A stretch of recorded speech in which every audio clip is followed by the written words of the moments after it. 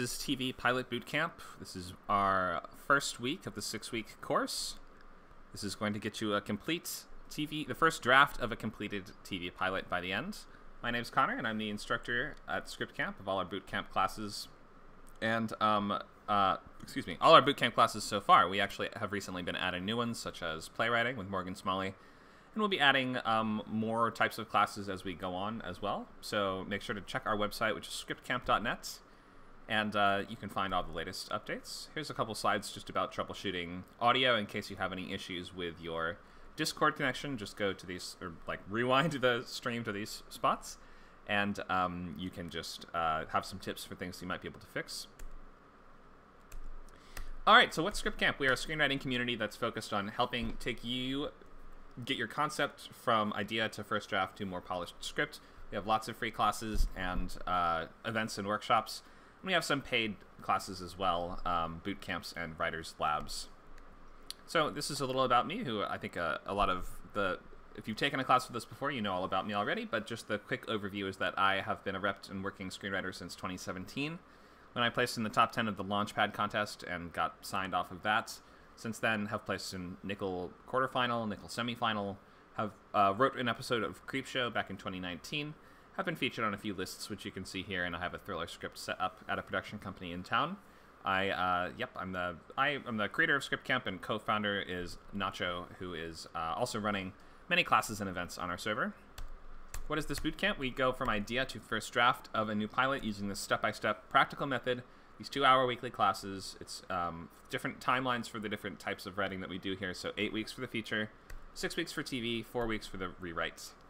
Here's an overview of the whole course. So today we will be, this is as you can see, all the dates are a week ahead because this is like the free intro class.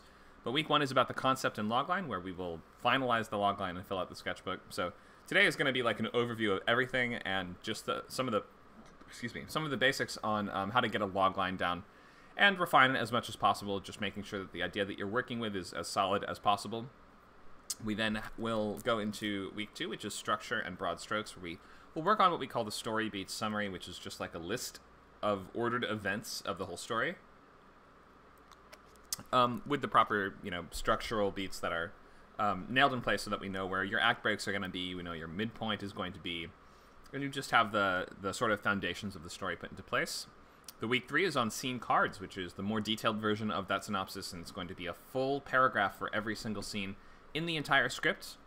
And then we actually start writing at week 4. So the first 3 weeks are just pre-writing, just making sure that you know what's supposed to happen on every single page before you begin. This is part of that very fastidious, methodical process that we use here, just to make sure that we are fully planning everything before we even write a single page. So week 4 is first act, week 5 second act, week 6 third act. So you'll be having to write 10 to 20 pages a week once we get to that stage in order to keep up with the milestones of the class. There's no grades and there's no requirement to actually be on exact track with the class. You don't have to meet all those milestones exactly. And hopefully if you don't finish within the class, at least we put you on the road and given you a push in the right direction so that you can finish on your own within, a few weeks after that. Pilot script finished by July 3rd. So if we stick with the course, in just 7 weeks from now, I guess, your pilot script will be totally done. So make sure to also submit your script for table reads if you want to. It's Sunday, May 15th at 2 p.m. Everybody can submit 5-page shorts or a 5-page excerpt from a longer thing. You can submit a feature, which is going to be up to 125 pages, or a pilot up to 80 pages, but you have to earn the table reader role for that. Nacho, can you explain a little more? Sure, yeah. So we have what is called script coins. So basically every time you give people feedback, you participate in activities, or if you just participate in the table reads and like read a part, or just generally helping other people in the community, you get some coins. And then if you spend 100 script coins, you can do a table read of your complete feature up to 125 pages, or any TV pilot up to 80 pages. And also, if you are an unlimited member, also you get some free coins every month. There you go. So yeah, we use this silly little Chuck E. Cheese currency. Where's the thing on script coins? Do we have a slide on that? maybe not at the beginning of this one. But yeah, type in $store into any chat channel, and you can see more about how coins work and what they are. It's just kind of a fun thing to keep everyone participating. All you have to, I mean, you don't have to pay money to get them or anything. You're just participating and giving feedback, and, you know, engaging in the server will give you coins that you can use to buy little merchandise items or table reads or even membership in different classes. Deadline for that is May 13th. So how to join the bootcamp. Remember, this is a free public intro class, so you don't have to do anything right now before the end of this class. But before the next one, you should either buy the class on its own, scriptcamp.net/classes, or you can start your free membership, the free trial for your membership at scriptcamp.net/membership, which is going to give you 2 weeks of unlimited. That's 70 hours of classes a month, private Discord channels, video library, recordings of all of our classes, $100 off consultations or proofreads, every event, every bootcamp, every lab. So unlimited is probably going to be your best value. If you want to just get the $5 a month basic, you can still access 8 classes a month and access the video library and private Discord channels, but it won't include the lab or bootcamps. And then here's just a little more on consultations and coverage, which, again, you get $100 off if you are a member, so big value there. Feel free to review that on your own. I won't go over all of these, but we offer proofreads, coverage, and consultations. All right, so let's just open up the discussion a little bit, and the best way to do this will be to keep your mics muted for the majority of class. But then when we get to a discussion slide, I'll say, like, you know, feel free to unmute and weigh in. You can use the chat as well on the left-hand side of your Discord window, just the text alone. It's called TV Pilot Bootcamp, the chat channel, so you can type in there, or you can unmute. But tell us about yourself. What are your goals as a writer? Have you written a TV pilot before? What kind of show are you hoping to write, or what are you hoping to learn? Anyone, feel free to weigh in. Go ahead.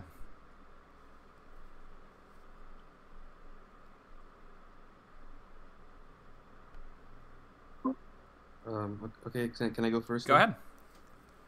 Okay, all right, my name's Simmer, or Young Scrimp is my username. I very recently got into screenwriting.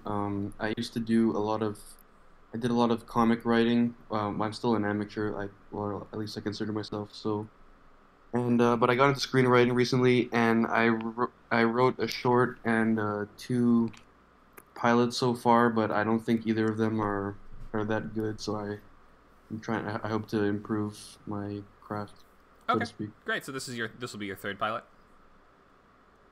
Yeah, but my first, I kind of winged it. I didn't really plan it out or anything, so this will be my first very structured kind of. I see. Yeah, I think a lot of people start that way, where they're just like, I just want to try this, but I don't actually know exactly what to do. And that's totally fine. Yeah. I mean, that's what I started in high school, just I don't know, I'm going to write a historical detective series. And I got 8 pages in, and I was like, oh, wait, you have to actually know what the mystery is, don't you? So, yeah, it turns out you do have to know what the mystery is to write a mystery show. And you have to know, the more you can get in place early on, and the more structure that you can, knock out in your first couple weeks of working on it, the less you have to worry about that stuff when you're in the middle of it. And that can just be it's one of the biggest problems when people just try to wing it, that they end up getting stuck because they're like, well, I don't know what to do now. I have to totally start over. So yeah, nailing that structure and understanding structure is going to be one of the biggest takeaways from courses like this. Even if you don't love the method that we use, you can at least modify it or change it up a little bit to suit your process better, and just take that going forward. Even once you leave the camp or don't do the camp anymore, at least you'll have some foundation for how to just plan and organize and assemble an overview for a pilot before you start. So thanks for that. Anyone else want to weigh in? What are your goals? What have you written before? What are you hoping to work on or improve on?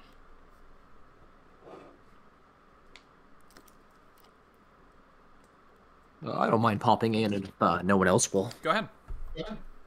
So thanks for hosting this, Connor. It's good to meet you. I actually just finished my first major project about a month and a half ago, and to be honest, I'm just a little scared with this void of creative energy that's left in my life now. I didn't realize how much of my spare time I was dedicating towards this project, which was kind of like an animated feature film. Mm-hmm. But I think I just need to kind of get some structure back to writing and treat it less like a hobby and more like a dedicated I guess I'm trying to hope to bridge the gulf between hobby and job with screenwriting. Right, you have to kind of treat it like this part-time job that you don't get paid for, and that you have to just Big, keep clocking in at day after day. exactly. So, It's tough. Yeah, and they say, some people say you have to treat, if you want it to be your job, you have to treat it like a job, and to some extent that is true. I mean, I would say just set like weekly goals for yourself at the very least. Like when I'm doing a script, I'll be like, okay, it's got to be 20 pages a week, or when I'm writing prose, I'll be like 10,000 words a week.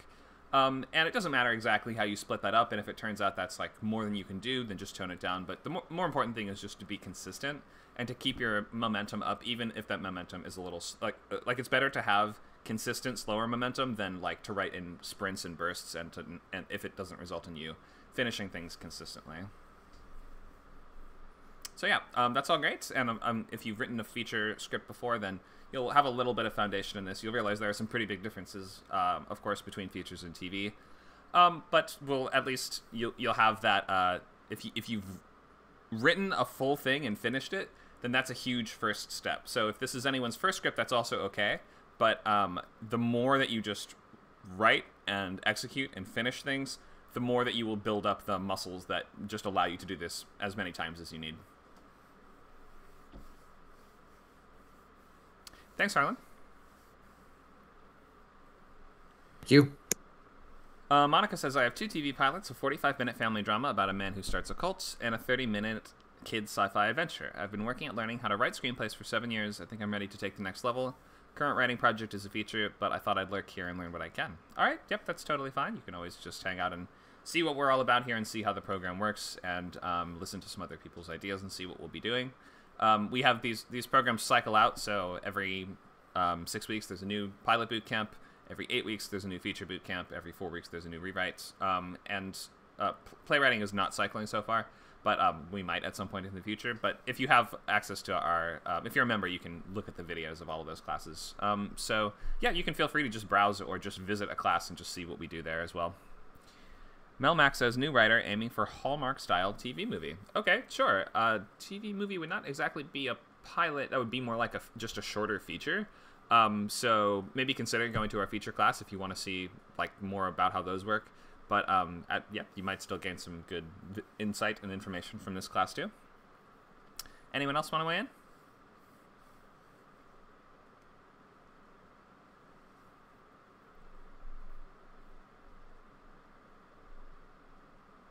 All right, that's okay. We have a few more folks in the chat, and we might get more joining as the class goes on. So if you're watching on one of our various streams on YouTube, Twitch, Twitter, something like that, you can come join us on Discord. Just download Discord, scriptcamp.net. We'll give you the join link, and you can hop in and participate.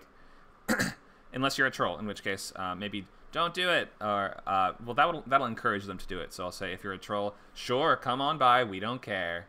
But then. I don't know if reverse psychology will work either, so just, I've said too much. But come on by, and don't be a troll or we'll have to ban you. Will this pilot be good? Probably not. That's okay. You have to just move beyond the idea that any individual script has to be good, and to that end, we encourage you to not choose your lifelong passion projects for a bootcamp course, or anything that's going to require a vast amount of research. This is mostly just to kind of build those muscles that are going to make you a better writer, and you have to become a sort of generator of unlimited ideas. Every project you finish will have to go through many changes. Once, even like in the best case scenario, it will be bought and rewritten, and there will be many other cooks in the kitchen, and you just can't rely on any single one project to be your golden goose or whatever. So you just have to get used to this idea that even really good pilots will probably just be writing samples that might help you find management or get you staffing meetings, which can maybe, if you nail those meetings, get you staffed, and then you'll have to work for years on staff to work your way up to, the ranks of writing producers. And eventually, one day, with some mentoring help and luck, might be considered to run your own show after many, many years of doing this. So don't expect any one script is going to get made or is going to get you money or is going to get you any one result. You should look at every script as, you're doing reps with the dumbbell, or whatever. You're doing push-ups at the gym. It's not like you're digging for gold and you're going to find some nugget that's going to make you rich. You have to do 1 million reps before you can enter the Olympics or something like that.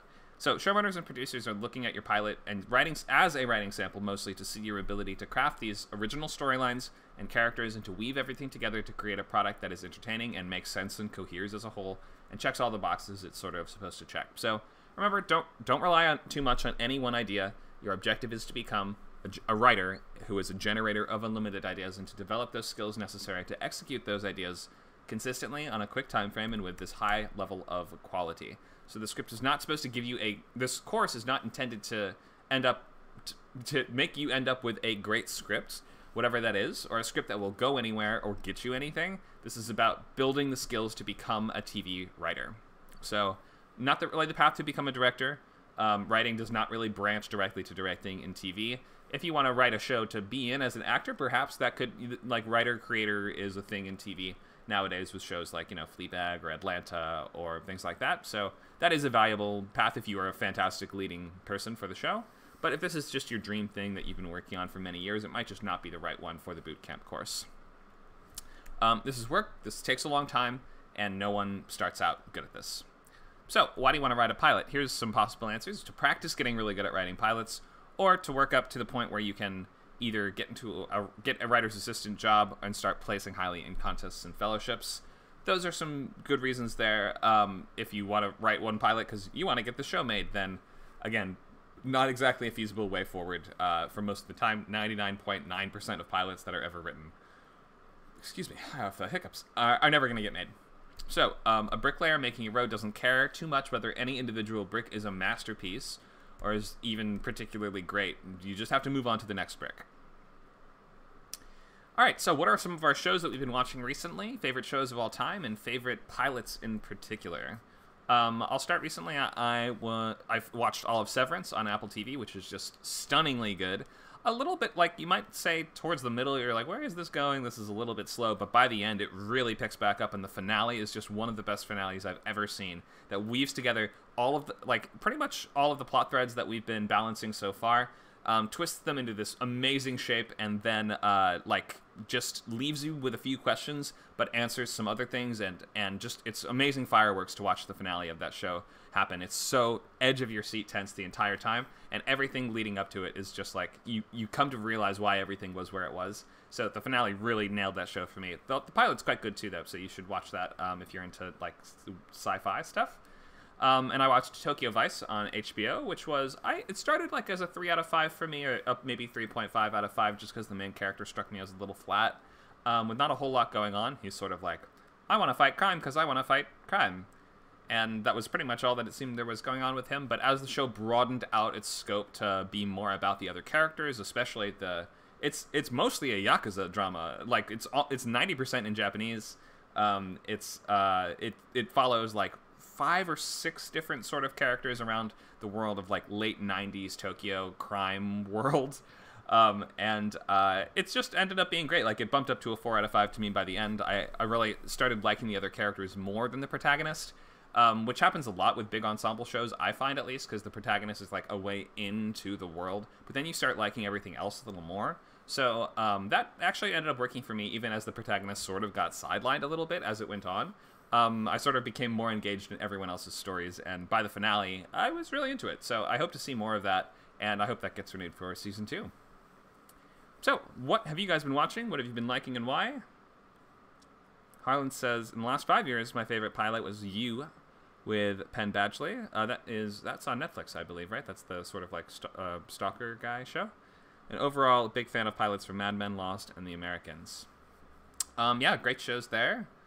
And really good pilots all around. It's hard to have a great show if you don't have a good pilot, but then again, most pilots are not really representative of the show, and so, like, they're usually gonna be one of the weaker episodes just due to the nature of how TV works.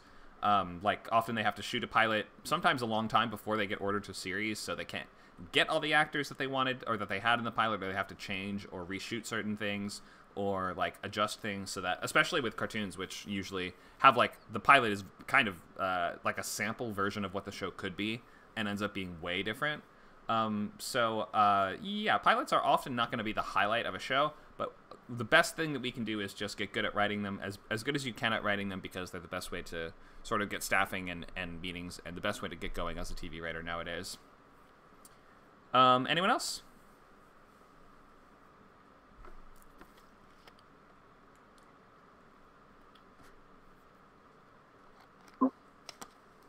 I really like the show. I watched it twice now. Daredevil. Okay, Um, great. I found it. Well, I really like the action scenes, but I also really like the big like mystery crime like noir aspect as well, and the main character like his struggle um like not give in to like this it's kind of cliche, but I don't know. I really liked it. I also really like the acting. Another show that I like is Mr. Robot. I thought the pilot was very interesting because it's very weird and it uses. I think it's the first time I watched a show that used voiceover, Hmm. but it's very effective and it kind of it was a very interesting way to look into the main character's mind, even if he's like an unreliable narrator Yeah, or I something like I that. love voiceover, and it's a great way, like you said, to explore the interiority of characters that otherwise you would have a hard time fully understanding, or you'd have a hard time Mhm. engaging with as much because you're like, why are they doing what they're doing? So yeah, that show uses it really well, and he gets even more unreliable as it goes on. It's pretty cool. There's some bizarre episodes of that's a great show. Monica says, I've been watching the old Gundam series from 1979. It's good and not good. Interesting as a historical artifact, especially given that anime has become a whole trope that simply didn't exist in 1979. Let me bring up the chat here. Whoop. Yeah, I'm not really an anime person myself. I don't watch any shows, and I haven't really liked any anime that I've seen except for like brief, occasional like episodes of things now and again. If you want to write that sort of thing for the class, that's totally fine. I won't be able to help as much with just the genre conventions. Some people do just want to write that sort of stuff though, and that's totally cool. My specialty, if you want to know what I really know the most about, I'm into horror and thriller. So if anybody's writing that sort of stuff, that is where my home is, and I'll be able to, give you the best assistance possible with that. Action is my sort of other big thing. So yeah, horror, thriller, and action are always going to be my preference. But you can write whatever you want for the course. I will have some ground rules on things that you might consider choosing. So Brandon DeLorean says, you already mentioned my favorite from recent watching, which is Severance. Such a great first season. Every episode so tight and nothing seemed unnecessary. So much intrigue, leaving you wanting more. So I'll reinforce your recommendation to watch. Yes, check it out. It's awesome. And once you've watched the finale also, go back and watch the first couple episodes because you'll just be like, oh, that's what that meant. Oh, that's why they did that. It's definitely, it holds up on the rewatch you get the extra value of seeing how everything comes together there. All right, thanks for weighing in, folks. So let's look at the overview for today. So we'll look at ground rules and the types of things that you should choose for the class, so you don't have to have your choice nailed down right now for what you want to write for the course. But you should start thinking of ideas and be writing a couple things down, and ideally can narrow it down to 2 or 3 different options at the most. And by next week, you're going to want to finish nailing down the logline and your choice by the end of that class. So we'll talk about what spec means and how it applies to TV writing. We'll look at TV writing basics, time slot and format and genre, then the idea of premise versus status quo, which are just sort of the 2 different narrative styles of how TV works. It's either going to be the shows that reset continuity every episode and you don't have to worry about how they connect with one another, or the opposite, which is there's a longer story that needs to be sort of explored chapter by chapter.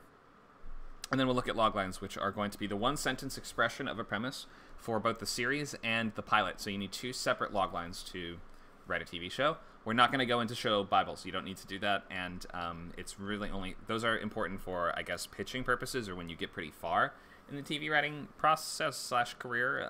Then people might start asking for those. But if you're just learning how to write pilots, you do not need to write show Bibles. Do not even bother. So here's some ground rules. 1, no true stories, anthologies, soaps, rewrites, or adaptations. Don't do time travel. Just trust me. Every time I say this and someone takes it as a challenge and is like, well, I'm going to do time travel. And we've never seen someone be able to finish that script. Never has a time travel script been finished in a script camp, ever. Just don't do it. Just don't. You'll get confused. You'll get your different methods of time streams mixed up. You'll find paradoxes and like continuity errors and all these things that are just going to like screw you up enough that you're not going to be able to finish it in 6 weeks. It's only 6 weeks to write a whole show, so you want to pick something that you can reasonably finish in that amount of time without adding extra stress for yourself. So you don't want to pick something that's going to require a lot of research, like a true story, or anything that requires a certain adherence to historicity or reality. If it's like based on your life and you're going to want to get every single thing just right, then that might inhibit you from finishing in the time frame that we want to do here. So just don't pick something that's going to require weeks and weeks and weeks of research and any kind of loyalty to one set of events, such as it really happened, or it's an adaptation of a book I like, or it's a fan fiction script based on, a video game or an anime or something that I've seen before that I want to get just right. Pick something new and original, and maybe pick a crazier, wackier idea that you think would never normally get made, or nobody would ever make a show like that, but you always kind of thought it would be cool to see. This is, again, just like practice. You're practicing writing pilots. You're not going to end up with something that's going to change your life or change your career probably, but you just need to start writing things and finishing things and moving on to the next thing. So to that end, get used to sharing your work with me and with your fellow students and everyone, even at the early stages. I know it can be difficult to hear big notes at early stages, but it's TV writing, and you have to collaborate with people to do this. And if you want to be on a staff, you have to even work with your very early versions of ideas, or you may throw out just like, here's a bad version of this idea first, and get used to hearing things be shot down, or getting notes that says that doesn't work for whatever reason. And you need to be able to take those things gracefully and, with kindness and with constructive criticism and all these things, and you need to be able to provide those things as well. So screenwriting is an extremely social job. TV writing is an extraordinarily social job. So you're not going to be getting staffed on TV shows unless you are very pleasant to work with, extremely talented, or some combination of those, probably. You have to be at least one or the other. And ideally both. You should probably be both. Yeah, don't worry about if your ideas aren't perfect or aren't totally done, or you are worried that no one's gonna tell you you're bad at this. Stop. So just share everything you've got. You've got to lay it out on the table. No one's going to take anything from you. No one's going to steal anything or insult you or anything like that. So just get used to these social aspects of the job that are really, really integral to how this works. If you're going to continue to be in the boot camp, you must use a real name or anything that is a real name instead of a username. You don't have to for this class, but if you're going to come to the next ones in the following classes, then you should. All right, here's some TV writing basics. In the U.S., shows are written by staffs most of the time. That consists of that consists of a few staff writers that are overseen by a hierarchy of writing producers, all of whom are overseen by the showrunner, who is the sort of, head honcho. The showrunner is the head of both writing and production and the heart and soul of the entire show. And the brain, they are the show. The number of staff writers can vary anywhere from like 2 to 3 all the way up to 15 or so for big sketch, late night, and things like that. Comedy rooms are usually much larger than drama rooms. Let's look at how do you actually get staffed. One track is by being in LA. You have to physically be in LA for the most part to do this, and spend years working your way through the assistant progression track. I won't be able to help too much with this, though we have occasional guests that will be able to answer more questions about that. But you have to go from basically office PA to writer's assistant to showrunner's assistant, then potentially can be considered for staffing. That's how it normally goes. There's all kinds of exceptions and little shortcuts within that that you might be able to learn more about from people who've actually done it. But basically, you spend a long time paying your dues and getting people coffee and taking notes, and then you will move to the place where you are actually keeping notes in the writer's room of like helping keep them organized on their whiteboard for like how episodes are going to break in the season, and like how the plots are going, and all the like organizing and collating all of their ideas. And then once you do that enough, then they might give you an episode to write, and if it really works, they might put you on staff. But that all takes a long time and requires you to be an assistant for many years. The other track is just get obscenely good at writing pilots on your own, as well as other stuff like plays and books and stand-up and sketches and web shows and features. Anything else just to build out your portfolio and stand out and get attention. But then once you actually are able to nail any meetings, probably through contests, fellowships, or networking, just accolades plus networking is mostly going to be the way to get reads at that point.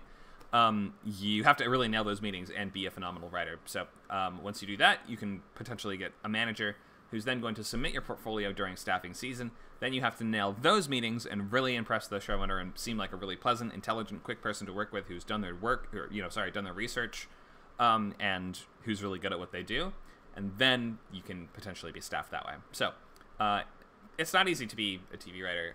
There's more sort of stuff, more shows being bought and made than ever, with all the different streaming platforms and all the different ways to watch stuff now, and all the hunger for original content. But the competition is also higher than ever. With there's millions of people that want to do this. There's a couple hundred slots for it. It's a tough race and a tough game to be in. TV writing basics. So joining a TV staff means being in a room with people for 12 plus hours a day for several months. So you need to be good in a room, like I've mentioned, which means good social skills, extroverted, good at receiving feedback gracefully and giving notes and assessing what problems are in other people's ideas and riffing off other people and collaborating well, being nice and presentable with a thick skin, and you live in LA, and all these things should be in place before you consider joining a staff. This is not the kind of thing that you're just reclusively hiding in your house and writing on your own. You're writing and talking and discussing and assessing problems and reworking things, and always just working over other people's ideas a lot in the early stages. If you want to just write on your own in the safety and comfort of your own house, probably you should be writing books or web comics on your own. So, what is a spec? It's a weird term that actually refers to several separate things in different contexts. Spec stands for speculative, but in features, a speculative script is one that you have written on your own that was not commissioned by anyone. So this is just an original movie that you've written for the purpose of getting made or getting new reads, or perhaps getting submitting as a sample for something. It was commissioned by no one, though. So in a TV, a spec episode refers to like a fan fiction episode of an existing show, basically. So that's a show that's usually on the air. It's critically well-liked, or a long-running, more elemental one like The Simpsons or Law & Order or something, or an up-and-coming show usually in its 2nd to 4th season. These are not needed as much nowadays. You only really need them to enter fellowships and for practice writing in someone else's voice. I guess it can be useful for that. Excuse me. But more often than not, you'll be writing pilots, otherwise known as spec pilots, but usually just called pilots. These are an original first episode of a theoretical series that does not exist and probably never will, and you use this as a writing sample to get reads, meetings, and to enter contests. So yeah, we're working on... I know spec is a confusing term that is just bizarre in its versatility a little bit, but for the purposes of this class, we're going to be writing spec pilots, meaning original, brand new first episodes of shows that do not yet exist. So here's the process. We start with logline, which is the one-sentence expression of the entire show. It's the quick answer to the question of what is this about. We'll move to the sketchbook, which is like a collage of all your unsorted ideas and early work for the project that includes research and things like that, which will just collect all these fragments and scraps of what are going to become the larger show just in one place so that you can refer to them and get all your ideas out to see what fits in the show and what doesn't. You're going to be able to ascertain, just sort of figure out what the kind of show you're writing is, and also bring in any pictures, videos, research material like that. And just keep that all in the same place to refer back to. You're then going to move to the story beat summary, which is like a list of events that happen in the story, following the main character's journey as much as you can, and that is going to also contain your structural notes, such as you're going to know where the midpoint is, you're going to know where the act breaks are, all that kind of stuff. We'll then move to scene cards, which you'll be expanding the summary into a full paragraph for every single scene, so you know what happens on every page of the whole thing before you start. And then we go to pages, which is actually an industry term that you should get used to hearing if you've not already. Go to pages means you move from pre-writing to actually formatting things and writing scenes and writing dialogue and all that stuff. So up until step 5, you don't need to write a single line of dialogue. You don't need to write or organize any scenes at all. You just need to plan out what those scenes will be and make sure to front load all the work so that you're not in the middle of it trying to figure out where to go. So what's a logline? The simplest and most common expression of a premise, and it's your entire story distilled down to a sentence or two. So for a feature, this might include something like the inciting incident, who's the protagonist, what do they want, what's in the way, what happens if they fail. A feature or a pilot are going to have a similar logline. So the series logline is going to work a little bit differently, but for a feature or for a pilot, it's often going to look something like this. When or after the inciting incident, which is the event that pushes the story into motion, an adjective protagonist must conflict before or in order to stakes or ticking clock. Stakes or ticking clock being the thing at risk, the bad thing that's going to happen if your main character doesn't act, or whatever is sort of just adding urgency to the story.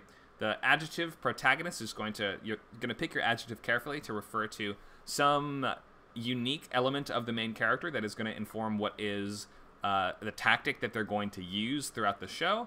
Like, what do we say for Ozark? Isn't it like a fast-talking financial advisor? Okay, so he's going to use his quick wits and his quick words in order to get what he wants, is sort of what we're learning from that. Or it might be something they're struggling with throughout the show. I don't know, an alcoholic detective kind of thing.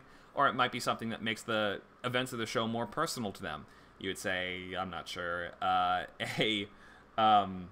if it's going to be a show about a guy who becomes a dog trainer, you might say, a canine-phobic man must become a dog trainer, right? Is canine-phobic the word? Whatever it is. But guy who's terrified of dogs has to learn how to train dogs would be like, okay, that would be a trait that's particularly relevant for that character in that show. It's going to imply what their journey is going to be, because we know if they start here, where are they going to have to end up in order for them to accomplish their goal. So, yeah, pick your adjective carefully. It shouldn't just be like a determined detective, because that's sort of the first thing we would assume that a detective would be. A protective mother is like, we would assume a mother would be protective. It would be noteworthy if she were not, in fact, protective. So don't just use the first thing that pops into your head. Pick something the character's struggling with, something that makes the events of the plot more relevant or more personal to them, or something that is going to inform the tactic that they use, or however they're going to try to accomplish their goal. So let's look at some more info.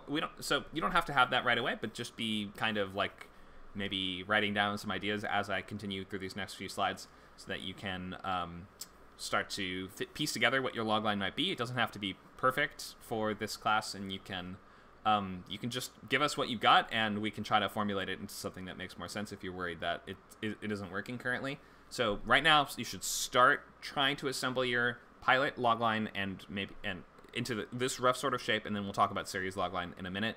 And by the end of today, it would be nice if you could have at least a rough version of both of them. If you can't get it nailed down, it's totally fine, but just by the end of class, you should have something, or at least a general idea of what you want to do. So we'll go over some more stuff first. Nacho says, xenophobia, fear of dogs. Is it xeno or sino? It must be sinophobia, fear of dogs. Thanks for that. Why isn't it just canine phobia? Come on, arachnophobia, fear of spiders. Canine phobia, fear of dogs, right? Monica says, I have a prior engagement, but we'll see you in the villain class. All right, great. Thanks, Monica. Thanks for stopping by. We'll see you in a couple days for that other class.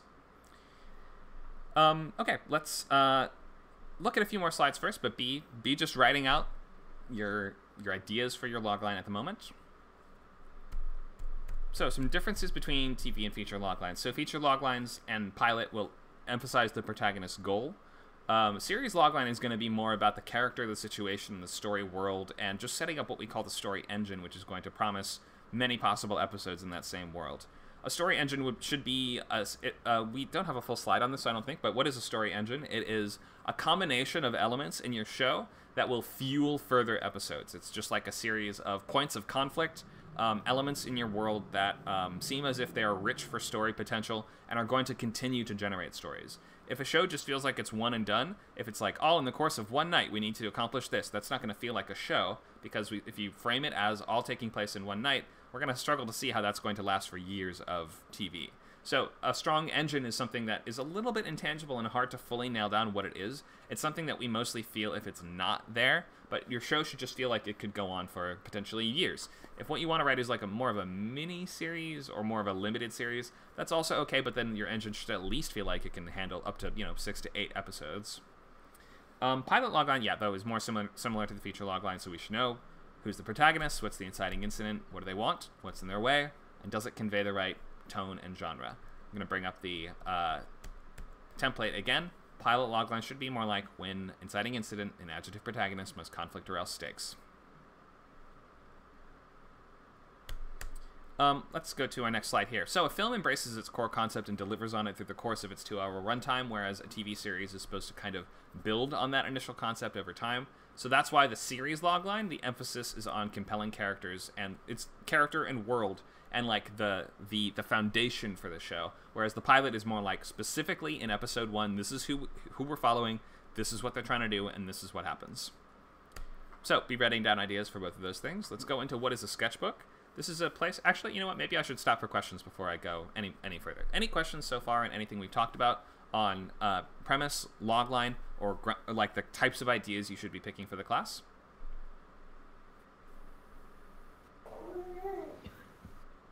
I have a question. Go ahead. Conor, about, I have a sketchbook that has background information for 9 characters, and the question is, do I need to show the desire of those 9 individuals in the time of the pilot?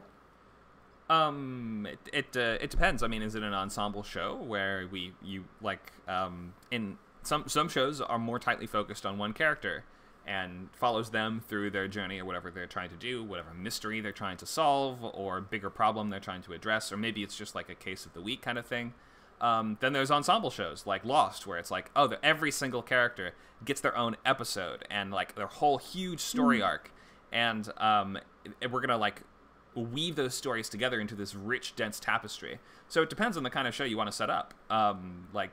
If you feel that 9 main characters are all going to be equally important, which would be really tricky to do, but possible, then yeah, you would actually have to show what is the most, what is driving each of them, what is motivating each of them, all in the pilot, or at least most of them. But the more likely you're going to sort of focus that down on like 3 or 4 that take a little more emphasis and importance than the others. So I would say like try to narrow down who's actually the most important there, and then make sure that you just write everything else around their journeys. And that might require you to like cut a character or 2 from the rest of your repertoire of 9 that just are not supporting those 3 or 4 main characters' journeys as much. And maybe you could be like, that's something that would come in a later episode, but I don't need for the pilot. So focus as much as you can, and just try to know the scope of the story that you want to tell and structure appropriately.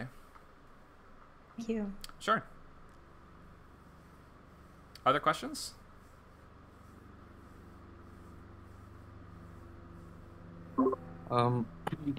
Yeah, I have a question. Are we writing half-hour or 1-hour shows, or can we choose? It's up to you. Yeah, you can choose.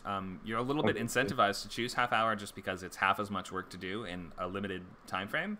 So if you could go either way, I'd recommend picking the shorter one. But yeah, you got to just pick the idea you're most excited about. Okay, all right, thanks. Thank you. Other questions?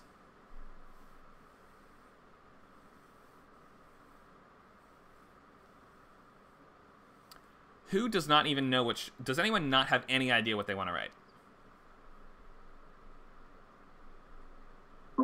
I have an idea, but I'm not sure if I like it or not. Okay, that's all right. You can share what you have, and we can give you feedback on it in a little bit if that we think will help. Okay. Harlan says, "Me, you have no idea." Okay, that's all right. We will hopefully by the end of class today give you some inspiration and like a good place to start. We're going to look at like I think this big list. I think before we move on, I want to look at genres just to maybe kickstart anyone who is struggling a little bit. Oh, do I not have the genre page on here? Maybe I don't have the slide I was hoping for. Yeah, you just keep going. Like it's after those other stuff. I think I skipped it. Yeah. Oh, here it is. Okay.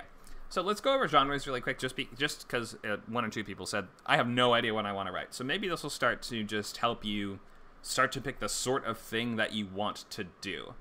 So what are genres? This is just like a collection of tropes and expectations, basically.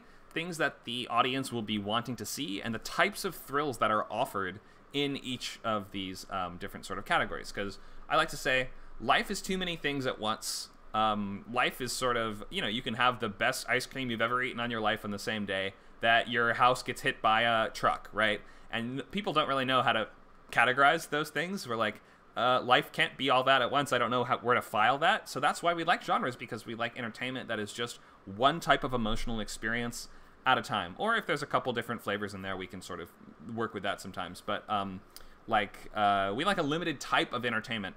And people like to know the sorts of thrills that they're signing up for, because different people like different kinds of thrills. So those all come with their own expectations and their own sort of tropes and their own things that you just have to watch and read a lot of that. and be a big fan of that genre to know what those things are. You can write in a genre that you're not as familiar with, but then you might run into traps like, oh, I'm doing all cliches or all things that have been done a million times, or I'm doing stuff that doesn't really make sense or the fans of that genre wouldn't like. So probably just pick your favorite genre if you don't know what to do and write in that. Or failing that, at least something you're like, I could definitely do that. If you think something, I don't know. Some people would be intimidated by doing a mystery show, for example, and I can see why. It's a lot of threads to juggle, and it's tricky to write a mystery show. So maybe you're like, I don't know, action adventure would be more straightforward in some way. That has its own challenges, but just pick the thing that you like the most. So here's your basic options: comedy, drama, crime, sci-fi, or fantasy. We'll say sci-fi/fantasy, action adventure, mystery thriller, and horror. Horror is a little different than mystery thriller, but often is going to be having a lot of crossover with that. Just like sci-fi will have crossover with fantasy, action will have crossover with adventure. Like, there's a lot of things that are going to be overlapping between these. Romance as a genre is usually going to fit into comedy or drama, though. So rarely is a show just sold as a romance. Usually it's going to be like, this is a drama with a heavy romance element, or this is a rom-com type show. So it's going to like kind of pick one or the other of those. And then we have procedural, which is going to be usually following some kind of institution or job like police, medical, legal, something like that. And those are going to be more serialized sort of case of the week, monster of the week, thing of the week kind of shows. And then we have animated, which are usually going to be 30 minutes in either comedy or action adventure, but that's not necessarily prescriptive or restrictive. That you could technically say anything is animated, and the way you write it is not going to be different at all. And there's animated shows of many different genres, but most of the time it's going to be comedy or action adventure because that's what animation really lends itself to, and that's what people are used to in the US. If you're writing animated drama, there's not really a precedent for that. That doesn't really exist. You'll be the sort of first person to write an animated drama. You could write, and you could, some people might be like, BoJack Horseman's an animated drama, but yeah, and it has elements of that, but it's also just an adult comedy. Don't be silly.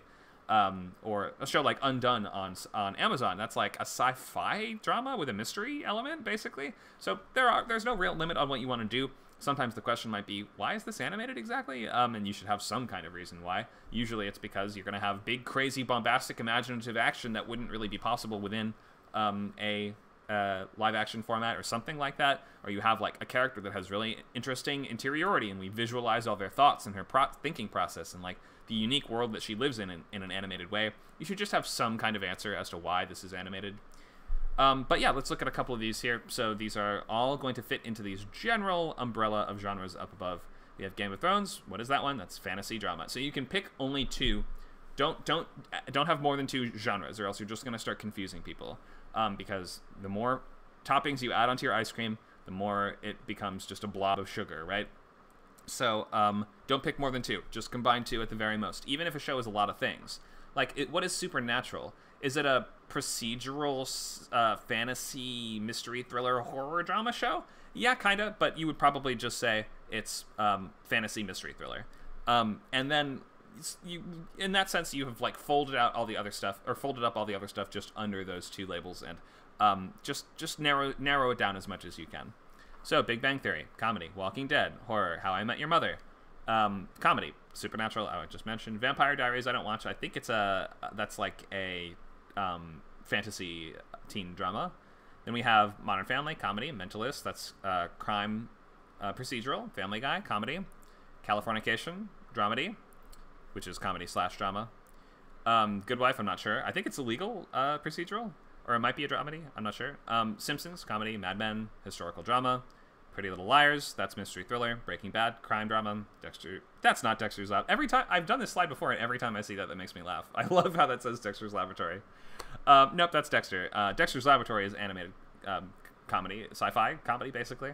Dexter is a mystery thriller, crime drama, basically. Bones, procedural. American Idol, that's not a scripted show. Glee, musical dramedy. 24, action adventure. 2.5 Men, comedy. True Blood, fantasy drama. Archer, animated comedy. You got the idea. So, pretty much everything is going to fit into just one or two of these. Does anyone have a question about genre, or what genre your thing fits into, or how you pick what genre you want to do, or anything like this?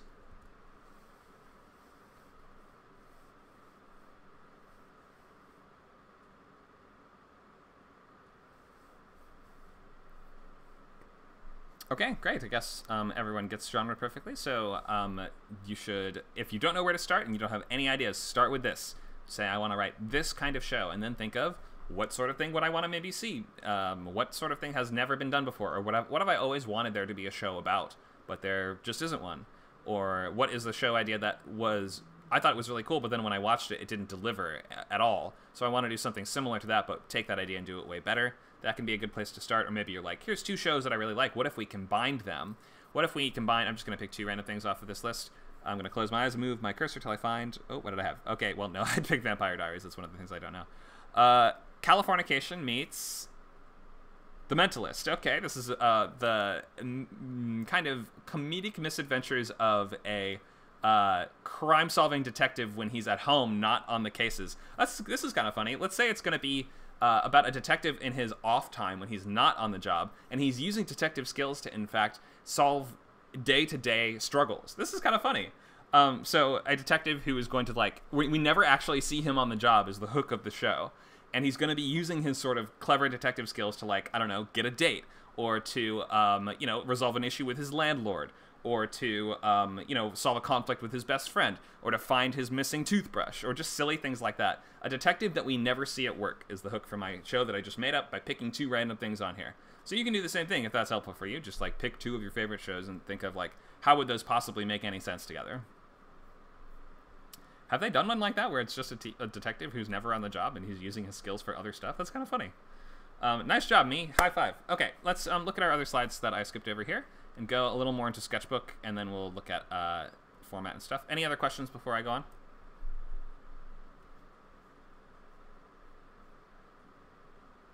Okay, cool. So, Sketchbook. This is a place to collect your notes and sketches and ideas as you develop your story. There's no right or wrong way to do this. This is just going to be a Google Drive document that you have opened up and labeled Sketchbook. You will put in any ideas that you have and, any characters, snippets of dialogue, notes about settings or location, themes or dramatic arguments, ideas for fun premise scenes or sequences or just places the show could go, ideas for the ending, photos, drawings, or anything that inspires your writing. So you just want to keep that all in the same place. And write down everything that you have in your head already. If you're like, I have these swirling facts, I don't know how they fit together, just put them all down. There's nothing wrong that can be included in a sketchbook, and nothing here is set in stone. So all of your ideas go here. And you're going to use this as your just sort of main brainstorming document until we get to next week. Any questions on the sketchbook? Does this make sense to everyone, what you're doing here? So this is the kind of thing you can open now. So go to Google Drive, go to New Document, and label it Title of Show and Sketchbook. Does somebody have a question? Go ahead. Oh, I heard a sound. Might have been a pet or a child or something. All right. So Sketchbook, here's how to do it. Just go to Google Drive or the word processor if you really insist, but the only documents that we're sharing in ScriptCamp are going to be Google Drive documents or PDFs. We're not linking Microsoft Word files or anything like that. So throughout the rest of this class, you'll be adding these unsorted ideas to this sketch document with no filter, no wrong answers, ideas, scenes, characters, locations. Just put it all down on the page. Okay, so at the top of the sketchbook, you can put these things. Title. Format, that's going to be 30-minute or 60-minute. Premise or status quo. We'll get more into what that means in just a few. Genre. Series logline.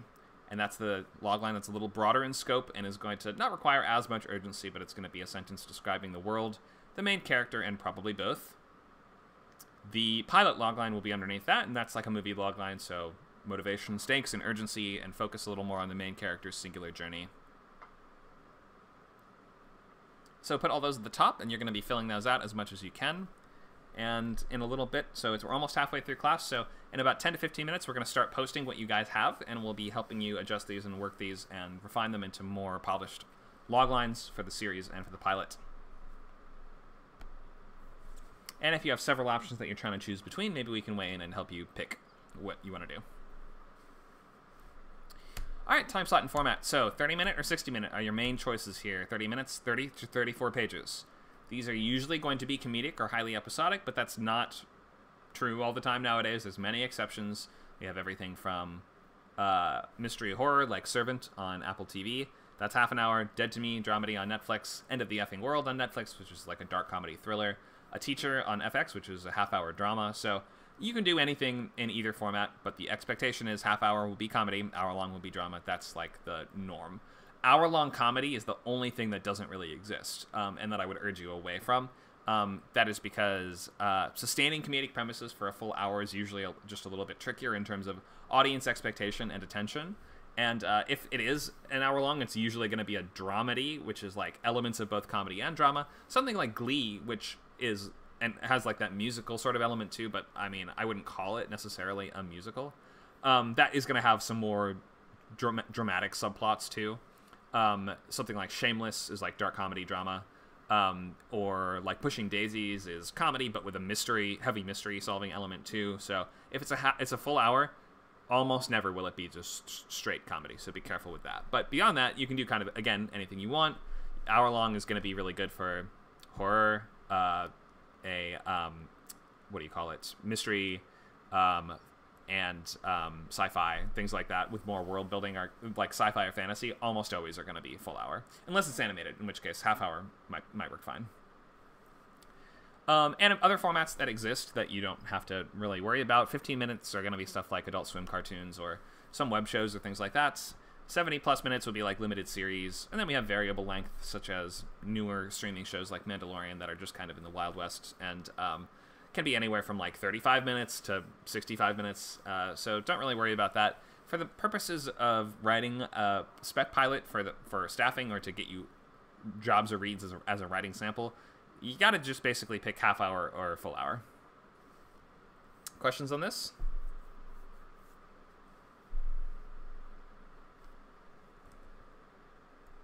Okay, what else? Premise or status quo? These are the sort of two types of continuity within TV. What does continuity mean?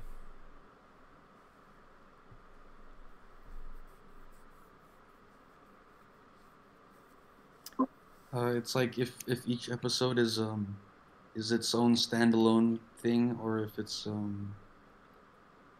like an overarching story, I guess. Yeah, exactly. It's how do the events in one episode connect to the next episode, whether or not if they are self-contained or if there is an overarching story. Yeah, exactly. So that means you can do either one. A premise pilot is the name for a show that is like a long movie. You need to watch the episodes in order to follow the story. The characters change over the course of multiple seasons. So like I just mentioned, I was watching Tokyo Vice and Severance. Those are both premise shows that have a larger overall story, and each episode doesn't necessarily follow the thing of the week type formula. Status quo is the opposite. I use this term. I don't really know what the official term is for this, but this is the type of show where each episode resets the characters back to the status quo, to the way things were before. You can tune into any episode in any season and still follow it just fine. The characters change very little or not at all. Maybe to some extent they do change a bit. Always Sunny in Philadelphia is a show that's been on for like, 12 years? And the characters have gone through various interesting kind of little transformations or physical transformations sometimes, as we've seen. But ultimately their personalities don't really change, and you could still watch Always Sunny at any episode, and you would not be confused about the continuity after Frank joins, which is after season 1, I believe. So, yeah, that's the kind of show that you have to write, for the pilot, a completely beginning, middle, and self-contained story that has no lingering threads or no unsolved questions. It has to be all within that one pilot. If you're writing premise, you can have certain threads left hanging so that it feels like there's more tarmac for the show to go down. Premise pilots are more like just the first part of a feature film, where we're introduced to those characters as quickly as possible, and we learn about their world, the world they're about to enter, and we watch as they're presented with the major conflicts of the show's premise. So we have, down here, Breaking Bad. Why does Jesse's head look so giant here? Jesse's head looks like the size of a small car, whereas Walter's head is sort of in the foreground and normal sized. That's just, the proportions here are crazy now that I'm looking at this. But so Breaking Bad, crime drama, I think we're all familiar with these shows here. Lost, that is sci-fi ensemble drama, and Ozark, which is crime drama. These are all premise shows that require many episodes in order to get through the whole story. Trin asks, is it possible to get the slides? Yep, there they are. Thank you, Nacho. You can review the slides on your own there if you want to. What else? A singular journey with concrete beginning, middle, and end, and some threads are strategically hanging. By concrete beginning, middle, and end, I mean over the course of multiple seasons. You don't want to write the end of the whole show within just the pilot. And to that end, you have to leave some questions unresolved. But the end of the show should basically give us a clear peek into what the rest of the many vibrant stories that the whole world will contain. So the end of your pilot should leave us with like, oh, I have like closed the book on this first chapter, but there are many chapters to come. So premise pilots are utilized usually for more sort of cinematic shows that contain major protagonist arcs that will be explored throughout the show's entire run, like Barry, or mysteries that will need to be solved, like Servant. The best way to tell if your pilot is premise or not is to ask yourself, if the pilot never aired, would the audience know what's going on? If you tuned into I never watched Game of Thrones, but occasionally I would come in while my friends were watching it back when it was on, and I would be like, I have no idea what's happening at all. Then you know it's a premise show. Westworld, if you watch like 8 episodes into Westworld, you would be like, goodness gracious, help, someone help me understand this. Status quo pilots thrust you into the lives of the characters, perhaps at the beginning of a journey that then sort of settles into the place. Like all the characters by the end of the pilot will settle into place, and we will then have our sort of repeatable situation by the end, like the IT crowd. That wherein the first episode is sort of like getting everyone where they need to be. We have these guys who work in the basement of a big IT department in an office building. They get a new manager, which is this lady who's never done this before. She's I think she's being demoted there from another department or something, or they're trying to get rid of her from another department. So they send her down, and the show starts. The inciting incident of the show is they get a new boss. But some shows just drop us in the middle of their lives, and it's like, oh, nope, things are already in place, and they've always been like this. I just watched the cartoon called Smiling Friends on, I think it's on Adult Swim, but I watched it on HBO because that just includes Cartoon Network stuff. And that doesn't have an origin story or an inciting incident. That just is like, here's the characters, go. Does somebody have a question? It's called Smelling Friends? Oh, Smiling. Sorry, Oh, I was like, what? Smiling Friends, yeah. It's a show, it's like a 10 to 15, it's like an Adult Swim comedy, so it's like 12-minute long episodes. But it's about 2 guys who work at a company that their job is to make people smile, basically. So every episode follows, they usually get a job or an assignment of some kind. It's like, this person's sad, go cheer them up. And then they show up and they try to help that person, but usually things go way off the rails. And by the end, crazy things have happened. So it's bizarre, but it's a funny show that just, it's a good example of just drop us in the middle of the world. We say, this is what we do week by week. Hello, it's us. We do this. Let's go. We don't have to worry about how did they get here? How did they meet? Like, how did this company start? Anything like that. We just meet them and we just go. So you can do that as well. If your audience is tuned in the middle of season 1 or 2 without having watched the original pilot, they would have no problem following a show like this, the character and the story. That's not to say there can't be any development as the show goes on, but since you're just writing the pilot, you're not writing any more episodes. You don't have to really worry about that. So the pilot is setting up a template and a formula for the rest of the show in whatever way. So procedurals like Law & Order are also, or CSI, or Mentalist, or Psych are all going to be... Actually, I haven't watched very much Psych. I think Psych is like this. But they're all going to sort of follow this format as well, where it's like, you could open this anywhere, and it's like, what's the case this week? And then they get right into it. So we should immediately understand the atmosphere, tone, and scope of the show. You should introduce the dynamics of the characters and their relationships and the world they live in, and the types of conflicts that they're going to be going through throughout the whole show. And it basically has to operate like a tiny little movie, with the promise that there are dozens of more mini movies to be found within that same setup. The majority of comedies are status quo shows. Can anyone think of an exception? Are there comedies that actually build a larger overarching plot that you guys watch? Okay, I could be wrong because I haven't seen it in a very long time, but Friends, maybe? Friends builds to some sort of larger overarching plot, really? Oh no, I haven't seen it in a while. I think I'm wrong. I don't watch it, so you could be right for all I know. It just seems to me more of a status quo show. But I think that what you might be referring to is sort of more like the relationships that change over time within Friends. I think that's probably what I'm guessing is gonna be the major arcs of the show. It's not like there are major, like, big plot things, but it's probably like over time these characters get together and they're together for this season, then they break up. Then, like, over time these characters get together in this season. So my thought would be you're not entirely wrong. That's probably just a little more of a status quo show that has overarching elements. And a lot of sitcoms will kind of do that, where they will be like, we're gradually drifting these characters to being together, and then eventually they will be together for a while, then they break up, or, you know, we'll be slowly pushing them around. But in general, you could still pick up Friends anywhere and mostly get it. I think I don't watch it, so feel free to correct me otherwise. But that would be my thought there. But in general, yeah, I think the fact that it's so tough to come up with these kind of proves that most comedies are just, you pick it up anyway. I think Crazy Ex-Girlfriend on CW is a musical dramedy, basically, that does have, I think, a more of a overarching plot, but that's a pretty rare exception, and it's an hour long anyway, so it's not going to really fit this normal format.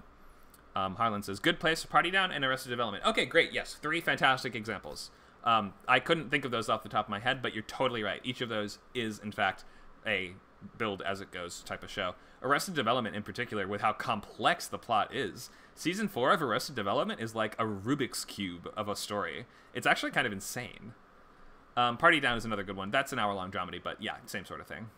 Trailer Park Boys I've not seen. I couldn't weigh in on that one. Is that on Adult Swim, or is that on, or is that a Canadian show? I don't actually know what that's on.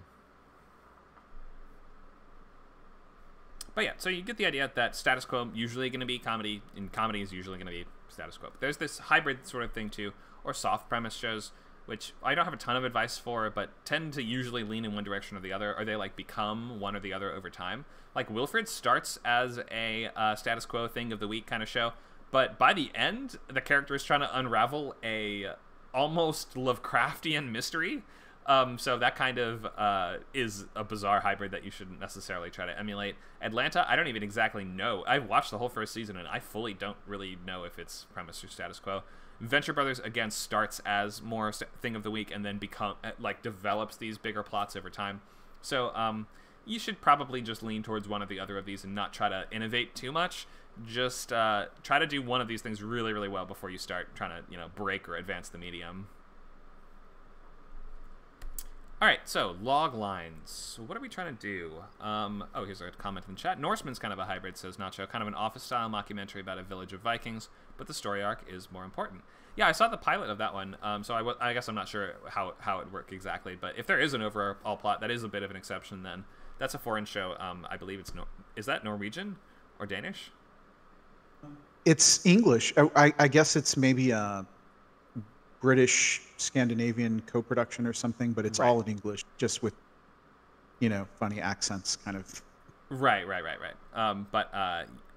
Yeah, that is going to be one of those sort of weird exceptions, probably. Okay, so what are we trying to do in a TV logline? Imply a show that is visual and dynamic and about people doing stuff.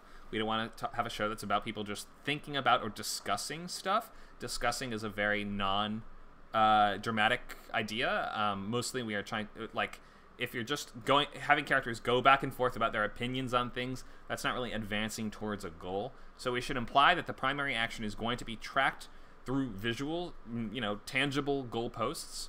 We're going to avoid intangible goals and nebulous finish lines.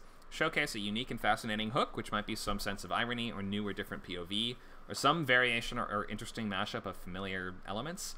We like to have an element of the familiar mixed with something fresh and unique. And in publishing, they talk about this idea of the bridge. And that is, you want to start with something that the audience is kind of familiar with, and then use that as a bridge to take them somewhere new. Does that make sense? So we want to, if you're going to do something radically crazy and different, then maybe if you start in somewhat more familiar territory, you can walk the audience there in such a way that we won't get lost along the way. I hope that makes sense. Loglines should make clear that the story has an audience. Sometimes your idea might just be something that only really appeals to you. And if you're just practicing and getting better, that's not a huge problem. You just have to write and finish and move on to the next thing and just get used to doing that for a while. But eventually you have to probably write ideas that other people will like, I would think.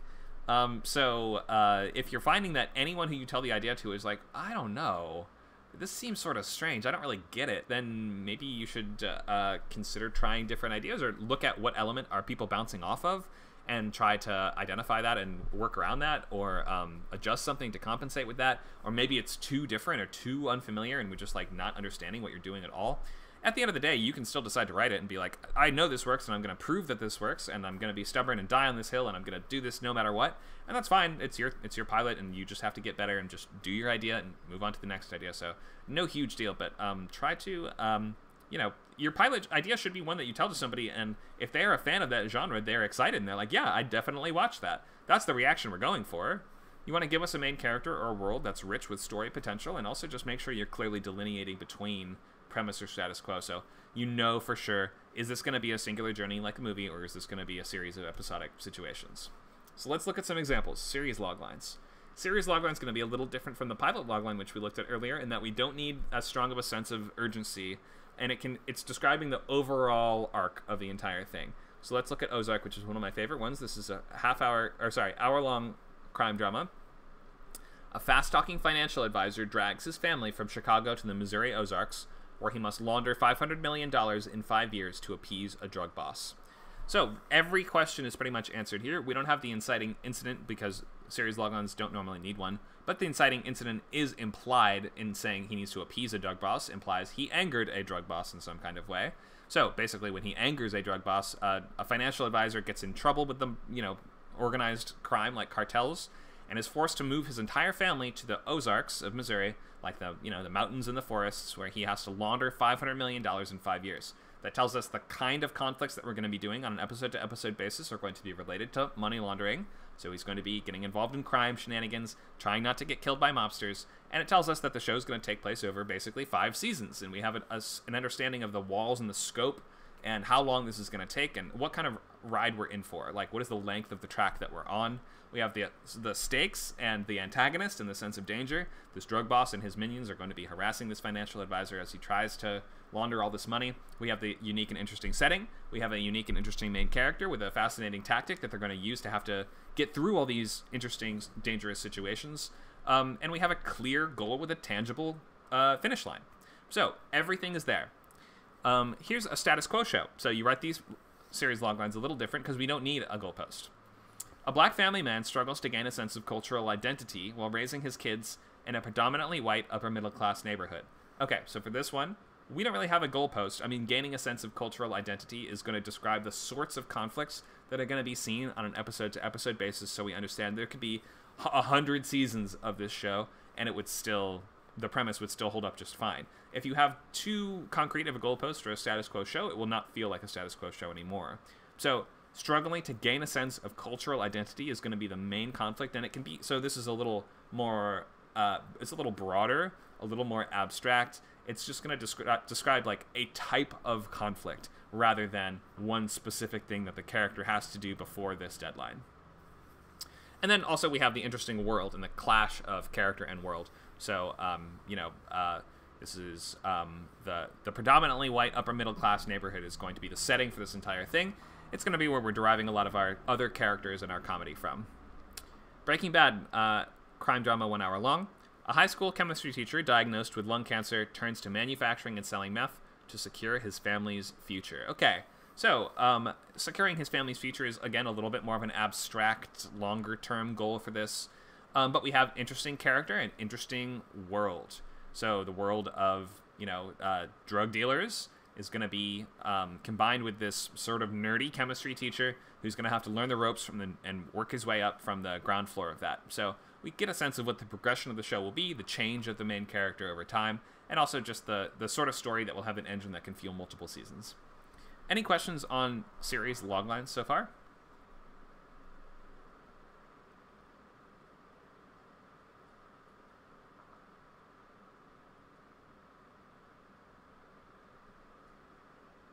Okay, so hopefully we're clear on these. Remember, main character should be described in this. So a series logline should give us a sense of interesting character and interesting world that they live in. Pilot logline, again, is more sort of formulaic. Inciting incident. When inciting incident occurs in the pilot, an adjective protagonist must conflict or else stakes. So remember, this is like a movie logline with motivation, stakes, and urgency at the forefront. Let's check the time and check the chat. We're going to start in just a minute here. We're going to post our student loglines. There's no questions in chat. Great. So, have we chosen our pilot idea? Let's post our title genre format/time slot and series logline in the chat. You can say if it's premise or status quo. If you're trying to choose between multiple ideas, you can post them all, and we'll help you decide. So go ahead and post what you've got. Wherever you are, however much you have at this point, just give us what is finished, and we will work with that. So I'll give you guys a minute to do that.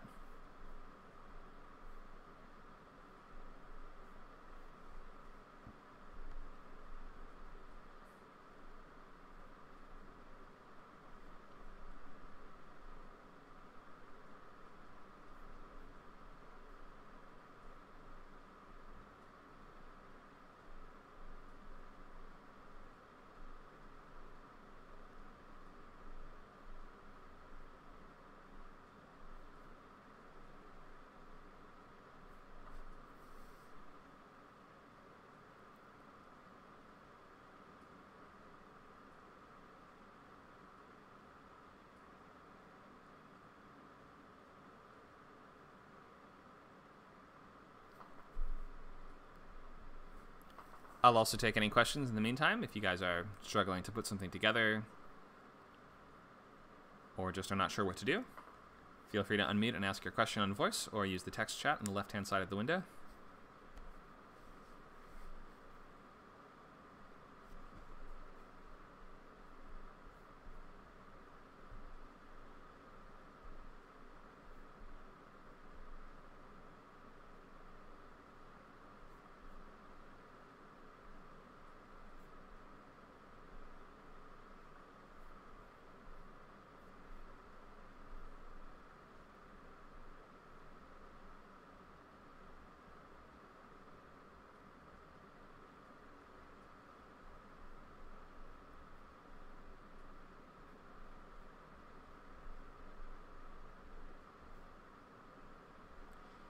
We've still got no ideas in the chat. Do you guys want to weigh in and just maybe speak your ideas out loud and maybe work through it that way? Oh, here's one. Thank you, Harlan.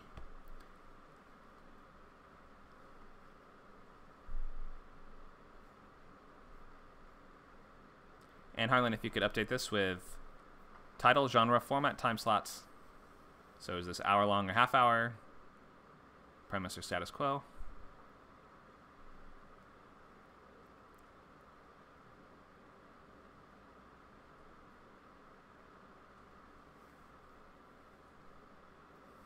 Does anyone else want to discuss your idea and just, you know, even if you only have the basics or just a few pieces of it, you can just, now is the time to start putting those things together into logical order.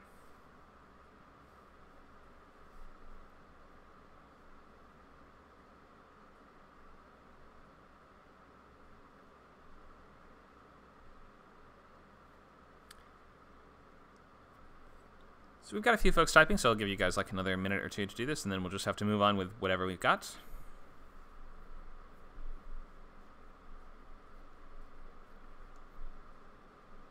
Thank you, Simmer.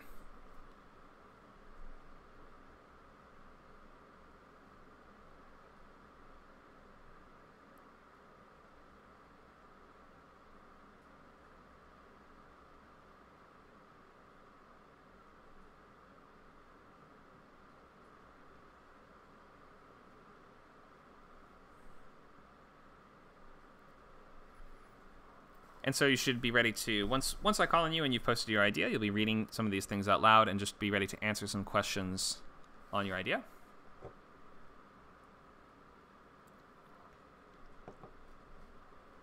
Thank you, Carmen.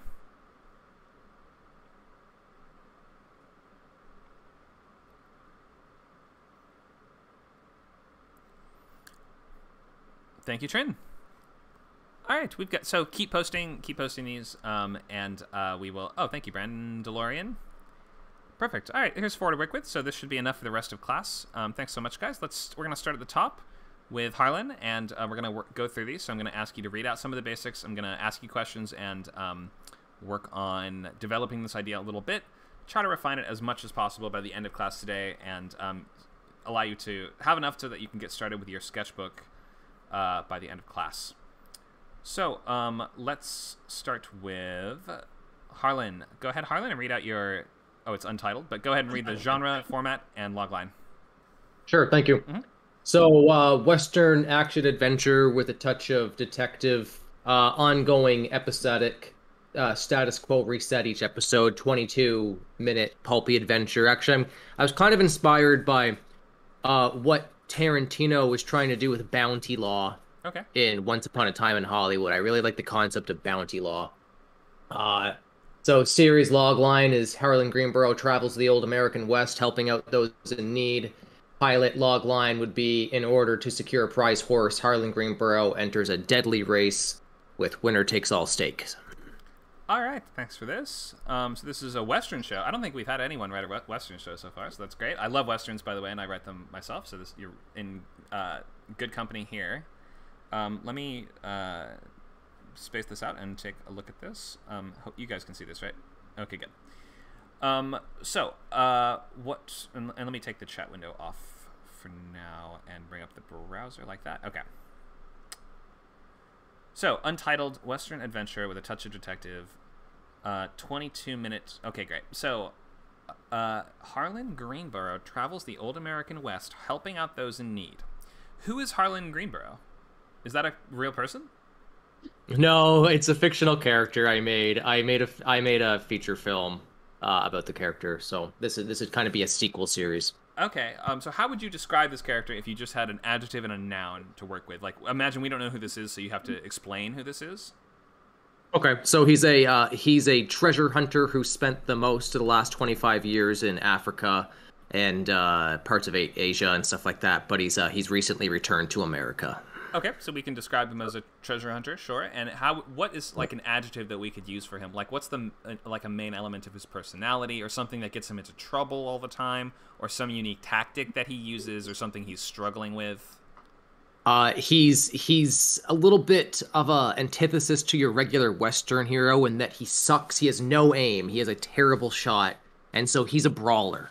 He's into his fists, but his main weapon is, he's clever. There's always another way. Most of the time, he likes to avoid violence, but is very capable of it when necessary. I see. Okay, this is like a classic 50s. Like you mentioned, Bounty Law is just like a Western show from the 50s or 60s, isn't it? So this is like a old-fashioned pulp-style Western show. That's great. I love that kind of stuff. I would maybe say a rough-and-tumble treasure hunter in that case, implying that that's going to be his solution to his problems, is he's going to have to fight his way out most of the time, is kind of what you're saying. The idea of just traveling the West and helping out those in need is, it's not incredibly unique necessarily, but if the situations that he gets into are unique and funny, then this sounds like it could be comedic. Is this comedic? I would call it lighthearted, but I wouldn't, okay. and with elements of comedy, but Gotcha. more. My touchstone was The Mummy, 1999. That was the tone I tried to go for. I see. Okay. Well, yeah, that's like sort of classic pulp stuff. You're in good company. I might say Kung Fu would be another good comp for you if you're looking for one. What was the other one? Yeah. Kung Fu. And that's just about, wandering Kung Fu guy helps people out, basically, is the entire idea. So you should have two comps. The comps are going to be this show meets that show. So I don't know. Bounty Law is not a real show, but there's plenty of Western shows to pick from. So you might say, I don't know, Gunsmoke meets Kung Fu or something like that. I think Gunsmoke might be an ensemble, and yours does not sound like an ensemble. So maybe just try to find a Western show that kind of fits this format. Justified. Yeah, that's modern. This isn't modern day, is it? No, this is Old West. Oh, it's 1891, but definitely invokes the kind of funness of Justified. I see. Okay, so nothing particularly wrong here. It does sound just sort of a little bit down the middle. It's like, this is a Western show. Okay, fair enough, but no big problem there. I mean, you should just... It's better to write something that is more down the middle and just get used to finishing something, writing it to the best of your ability, and moving on to the next thing. Like, writing something shockingly original is not really the goal of these boot camps. The pilot logline is, in order to secure a prize horse, he enters a deadly race with winner takes all stakes. What do you mean to secure a prize horse? Just to get it? You mean secure, like, to get it for himself? Yeah, probably. He had a good horse at the end of his first adventure, but he lost it. Needs a new horse. That just doesn't sound like helping out anyone in need, though. That doesn't sound like it's part of the premise that you've set up. Yeah, I know. So, I guess in a show like this, it would probably be because a little girl's like, those bad ranchers stole my horse, or something like that, wouldn't it? I mean, like, if he's helping someone, then... Or it feels like maybe he needs a good horse in order to help someone, or something like that. It just should tie into the premise that you're setting up a little bit. If it's every The week kind is of going to premise be he's like doing a task for someone, right? The kind of premise I had with this was he'd find a non-violent solution to win the race. Oh, But wait, aren't most races non-violent? this one isn't. This one's kind of because it takes place in New Mexico, and at the time that wasn't part of the American. That wasn't part of America, so it's kind of lawlessness. It's kind of like the last place you can kill a guy, and it's just legal. Okay. Well, he needs a good reason to enter this then. Thank you. Which means that you would, if he needs a good reason, then it's got to be someone who requires this help in a really kind of urgent or desperate way. So I would just look into the motivation of your pilot and like, why is he actually doing this? Should tie into what you set up in the premise. So if every episode there's going to be a person who gives him a job, then the pilot should reflect that, because the pilot is like a mini version of what the entire show is going to be. Okay. Any questions on this? Thank you, Connor. Okay, great. Thank you, Harlan. Let's wait, are you named after the character, or is the character named after you? Or wait a minute. Why what's going on there? Is that just your username because it's the character's name? Just named a plum. I see. Okay. All right. What if this was based on your own life? I was like, wait, this isn't him, is it? Oh no, original character. If you actually were a Wandery Treasure Hunter, I'd be very happy. I'm 160. Okay, great. Simmer, let's start with You Are Not Anonymous. Oh, sorry, it's muted. Okay, so yeah, the title's You Are Not Anonymous. It's 60 minutes. It's a crime mystery thriller. It's very inspired by Mr. Robot and this other comic book that I've been reading recently. And the series logline is: a paranoid college student turns into a vigilante hacker to take down rich, powerful people who are supposedly untouchable. Okay. And the pilot logline is: when a college student hacks into his professor's computer, he finds a horrific discovery that turns his world upside down. That phrasing kind of seems cliche, but I don't know how else to put it. It's all good. So this seems like it's working pretty well. Let me just try to pick just 2 genres instead of 3, I would say. Okay. So, yeah, 3 is a bit too many. But a paranoid college student turns into a vigilante hacker to take down rich, powerful people who are supposedly untouchable. Why does he do this? Because in the pilot, he finds very messed up stuff on his professor's computer, and he finds out that he's connected to all this. Oh, so the pilot is the reason why that the premise sets into place. Okay, I see. When a college student hacks into his professor's computer, he finds a horrific discovery that turns his world upside down. And then he has to do what as a result of that? He kind of hacks his way into like this this like evil syndicate, I guess. But at the same time, they're also trying to find out who's the one who hacked into one of them. Okay, so you see what I've done here with if you're watching the stream. I've just sort of taken out the middle of this. So when a college student discovers horrific secrets on his professor's computer, that's where you should start this, because the pilot logline only is taking us up to the inciting incident. So it seems like you're only describing the first like 15 minutes of the show, whereas you should be telling us what we're doing throughout the whole pilot episode. So start with this. The inciting incident is really when he discovers these secrets. He now has to before what? Like he has to take down the professor before the professor has hitmen murder him. Something like that, like whatever the actual specific stakes of the episode, we want to know. And then what? Once the inciting incident or the catalyst occurs, what does your character now have to do before what time frame or set of ticking clock stakes? Oh well, I was gonna have it. I think like he debates whether to turn the professor in, but then he decides to do it like anonymously, like turn it in to the police. But then the professor gets killed, and his murder is covered up as a suicide. Oh. So it should say he must. That's at the end, though, right? Yeah, that's at the end. So okay, we don't need to say what happens at the end. So we would just say he must, like, figure out what is he doing over the course of most of the episode. So think of what's in the middle of the episode, what's going to be like acts 2, 3, and 4, and then try to sum that up I won't like try to do it for you, but just this is what you'd want to sort of probably fill out. He must do one specific tangible goal before this specific thing happens. So is the professor onto him? Is he going to get in trouble in some way? Is the professor going to do something bad if he doesn't expose him? Like, think of what's the deadline? Why does he have to do this before a specific moment? Okay. Any questions on this? No, yeah, that makes sense. Yeah. Okay, thanks for doing this. This sounds good as well. Yep, very sort of Mr. Robot with a much younger character. Could be interesting to see how his specific tactics come into play. So looking forward to more. Thanks, Simmer. Let's go to Carmen. Hello. Hi, Carmen. You want to read out what you have for us here? Okay, the title is Pharmakia. 60 minutes tops, but I think I can do it in 30. Okay. Supernatural family drama, question mark. I have a weakness with the genres, as we discussed yesterday.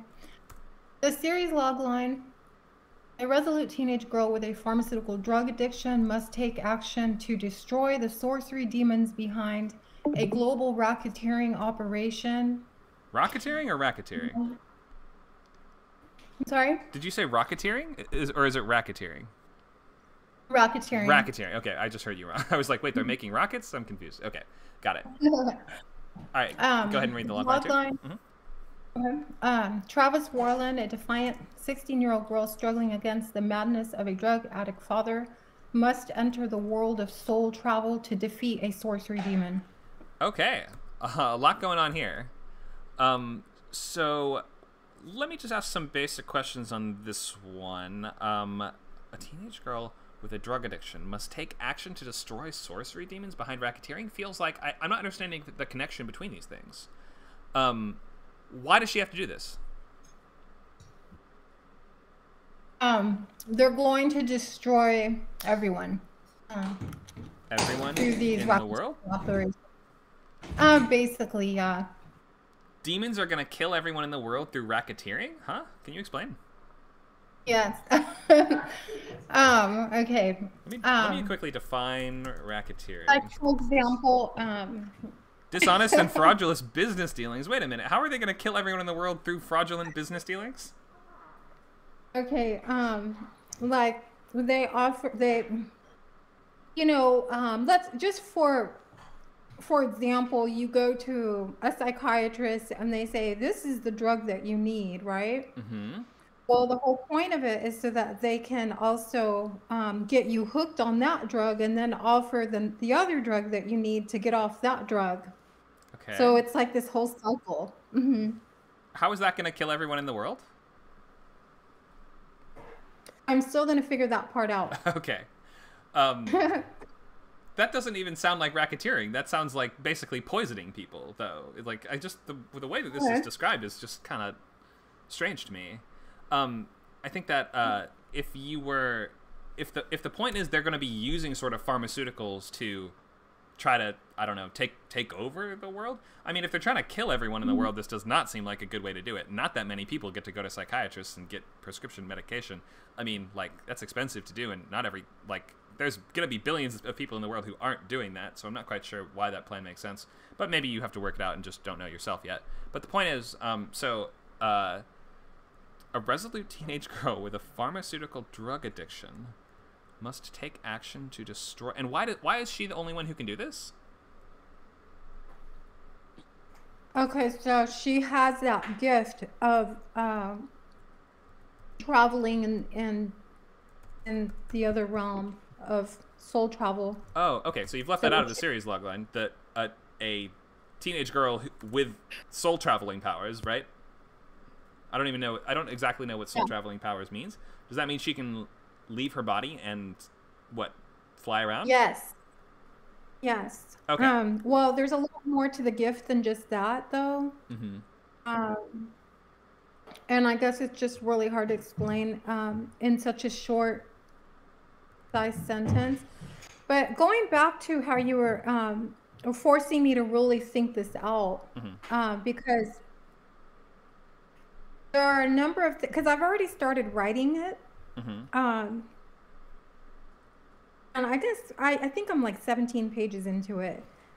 I don't have like a solid sketchbook for it, but I do have 9 characters that are very well fleshed out, pretty well, relatively well fleshed out for their conflict and their desires.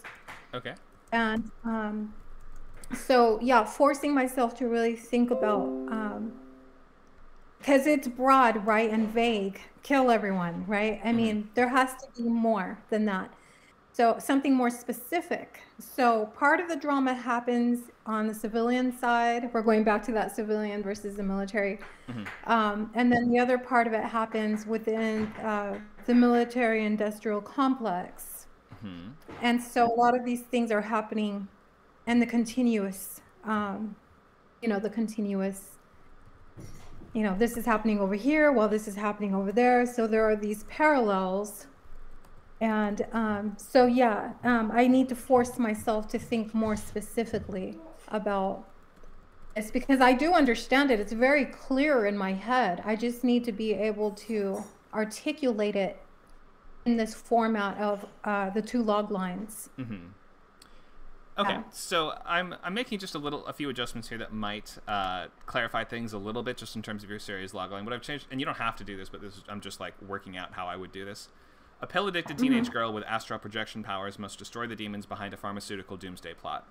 And that, I don't know if you would describe it as astral projection, but that's just the closest way that's the closest thing I can think of that most people would know that is sort of like this. Is that kind of what this is like?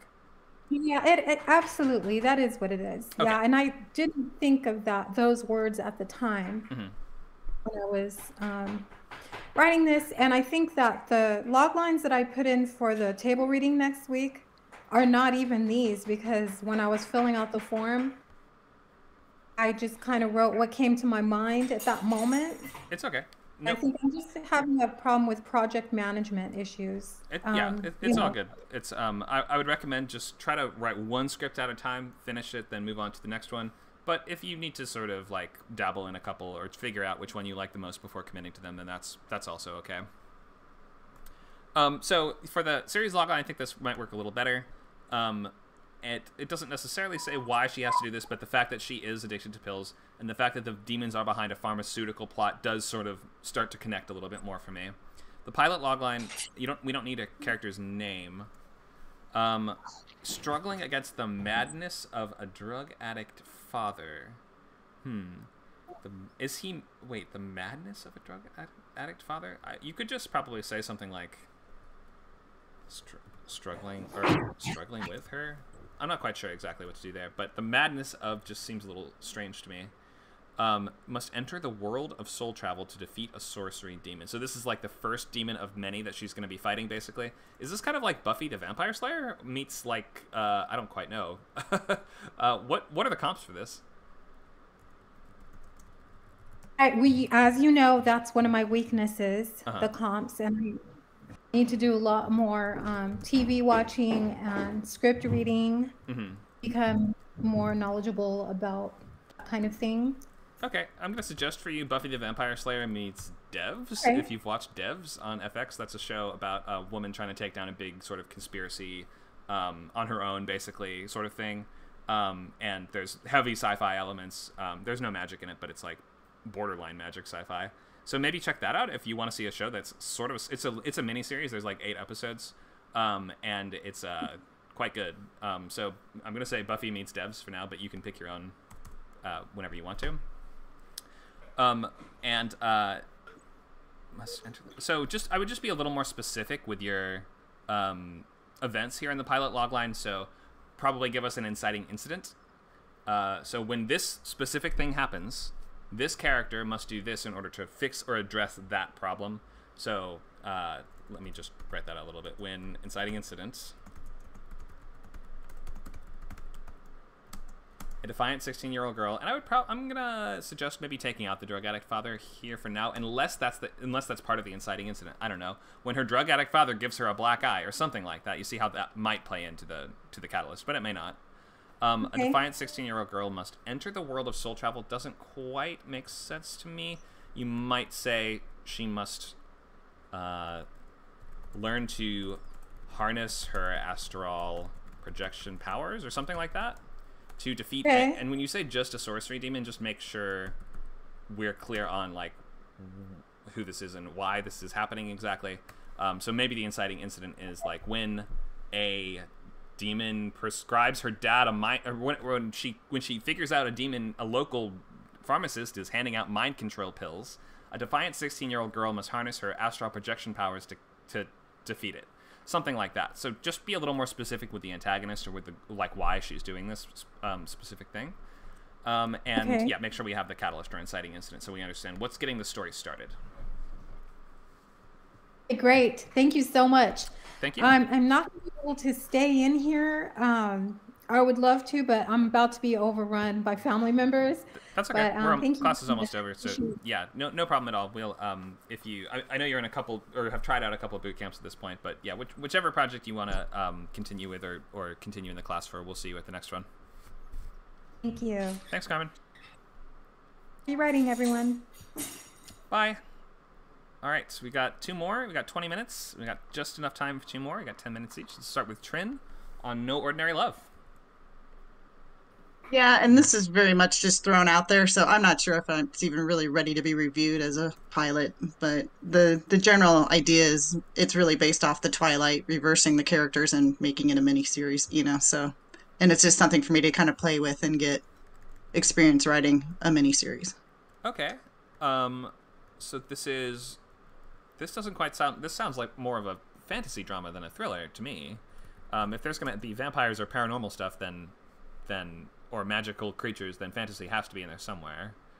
Okay, so what would you call it? What genre? Well, fantasy what? It sounds like fantasy drama. I mean, it could be thriller, but okay. Potentially if this is going to be like really, really urgent, high stakes, dangerous situations every single episode. Is that how you see it? Or is it if it's more like... No. Okay. Probably more... I had drama at first, and then I thought, well, maybe it's... because I don't really know. So fantasy drama sounds probably correct. Like True Blood or something like that, I would think. Yeah. Okay. A mentally challenged teen boy... Well, go ahead and read it out loud. Yeah, a mentally challenged teen boy obsessed with vampires unwillingly ends up dating one when he's moved to a new town. And like I took all of 30 seconds to write that, so I really haven't thought it through. But kind of the idea rolling around in my head is that this boy moves to a town. He's always been obsessed with vampires. Everybody's gonna think he's crazy when he like slowly realizes he's dating one. Okay. Can I ask what you mean by mentally challenged exactly? I mean, I know that, like, that can mean a lot of different things. Yeah, and those probably aren't the right words either. Like I said, I haven't really thought it through totally, but other than, like, he's going to have something in his psychological makeup where people just don't believe him because they think he's a little off. Okay, I would think that may not be the best way or the best words to use to describe the character. I think you want to just be a little more specific with it. If it's like an autistic teenage boy or a boy with like this particular disorder or something like that, we don't want to be general with that kind of thing. It's the sort of, that's the kind of character that you have to do your research on and be respectful in your portrayal of, which I'm sure you know all these things, but that just means that the more specific you can get, the better. So I'll say like specific disorder or, let's say condition. Obsessed with vampires, unwittingly ends up dating one. If he's obsessed with them, how does he not realize that this girl he's meeting is one of them? Yeah. Like I said, this probably isn't really even ready to review because I threw it out there because nothing was going out there, and it was like the closest I had to TV series rolling around in my head. Okay, so. Yeah, no problem. So I should take another stab at it.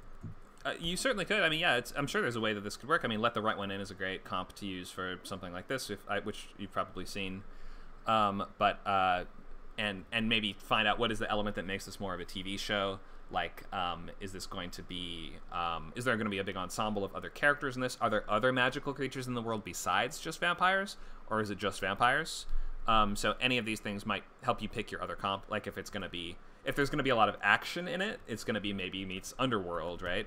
Which if there's going to be like shootouts and stuff like that with werewolves versus vampires and swamp monsters and things, then maybe, like that's going to be more like Blade or Underworld or something. But if it's going to be more like teen problems week by week, like I'm gonna be late for prom, I need my vampire friend to fly me to prom kind of thing, then you might want to pick a different comp that's more like, well, Let the Right One and Twilight seem to cover so much of the same ground. Let's say something like Riverdale or something like that, if you're going to have more like teen ensemble show.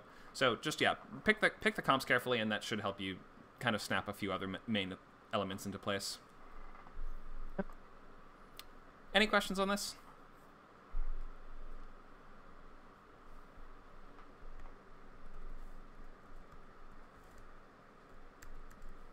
Okay, and maybe also the last thing would be just specify he now has to do what. So he ends up dating when he's moved into town, and must now defend their relationship from XXX problem.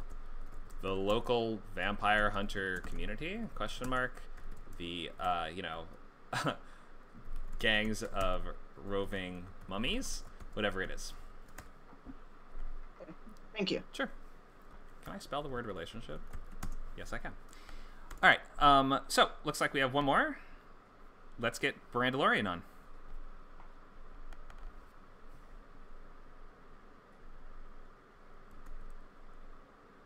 Are you with us?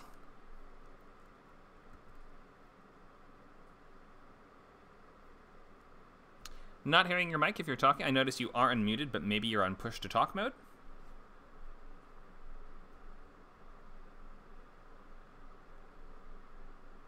Or you can weigh in the text chat if you want to.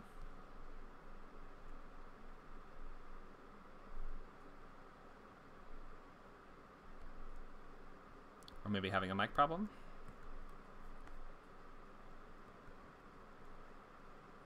He says he can hear us. Give you 1 second. Okay, I'm going to post it in the document here while you fix that.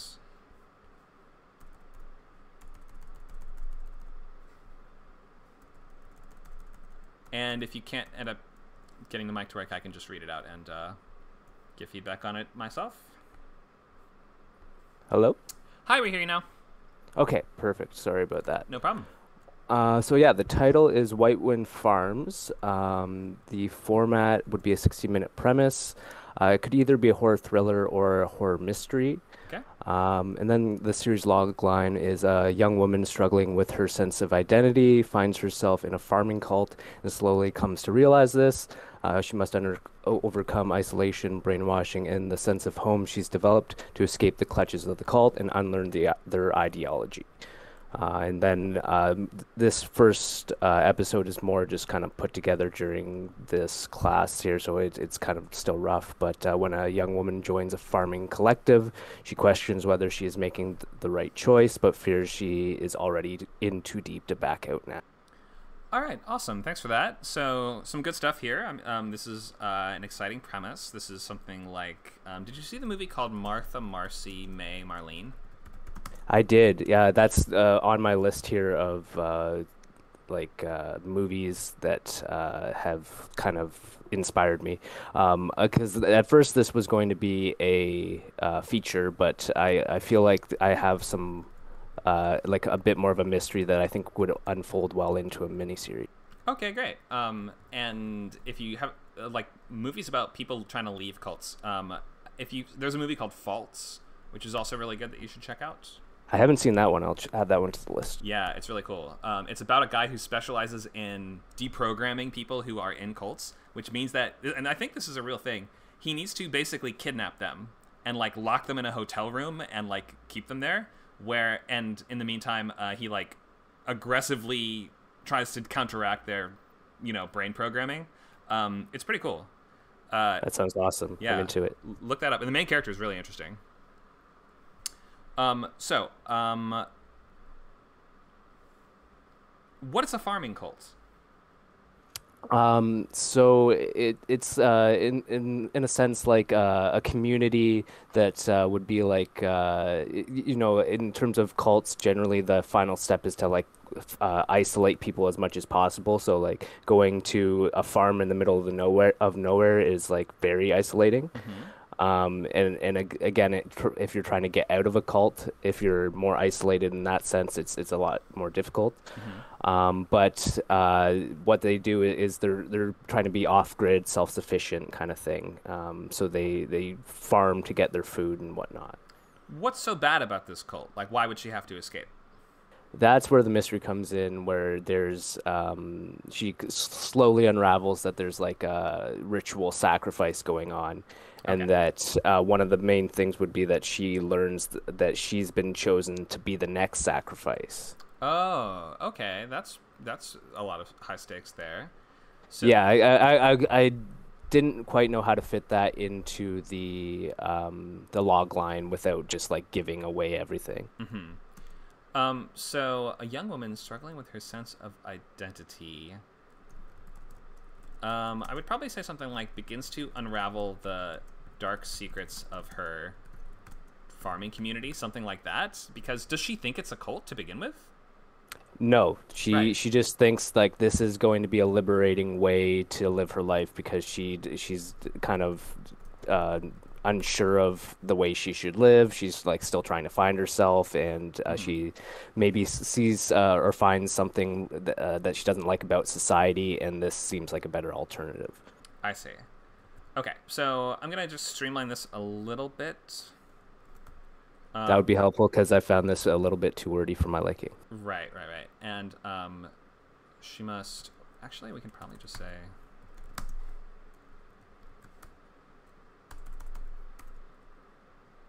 to escape.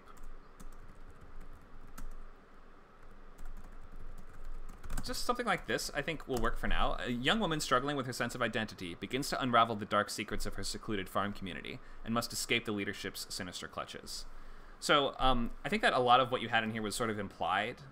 Even the sense of struggling with her identity is a little bit implied. So if you can pick a different adjective for her that might tell us more like what's her personality or like a tactic that she's going to be using. Is she, you know, like think of what makes her unique or sets her apart from other people, because a lot of people are struggling with their sense of identity. But this would just be like, you should tell us what's going to make this person uniquely interesting to watch. So I'm just going to suggest adjective, interesting adjective. Besides that, I think this is, as far as the series logline goes, we can be a little broader, use a little bit of a wider scope and say, she's just begins to unravel their dark secrets and soon must escape their clutches. For the pilot logline, just so she joins in the pilot. I either want it to be that she's already joined, but she's still kind of new, or that she has just been recruited and is the new person to the cult. That to me doesn't quite seem like she would be fully, like if she gets recruited then starts investigating right away, she doesn't really have to undo any brainwashing, does she? Right. So that's why I figured it'd be better to start kind of in the action where she's already in it and she's been in it for a little while. This should be the sort of thing where, in my opinion, this should be she's been in there for a long time. She's like a diehard devotee to the farming community or whatever, even though, you know, she may not subscribe to their sinister motivations, but she at least is like somewhat happy here, or thinks she's happy here, or is like has a community here. Because then if something tips her off, wait, something might be wrong. Like, I don't know, somebody does skywriting over top of the cult that says, you're in a cult, get out. Or like somebody breaks in, or a news van shows up and is like, something happens that just is like a wake-up moment for her that makes her start to question things one piece at a time. It's going to be much more effective than if she just joins and then she's like, uh-oh, it's a cult, I gotta go. Oh yeah. I didn't really want her to like just realize it right away. It definitely like would be over time, and like maybe if she had some time to go off into the woods by herself to actually start thinking critically for herself, she can start. That can be part of her arc kind of thing. You know, developing her character and becoming like a stronger-willed person kind of thing. Right. So this is going to be more like whatever inciting incident snaps her out of her, makes her, how are we going to phrase this? Something like, makes her question her devotion to the community. and just be a little more specific with what's going on in this one episode. So when this incident makes her question her devotion, a die-hard cultist, or whatever, however you want to describe her. She doesn't have to be like a raving mad cultist, but somebody who is at least deeply entrenched in this community. Must Right. XXX goal before / or else XXX stakes, and that might be something like think of what does she have to kind of do in the pilot alone. So try to set up a situation in which she has to act.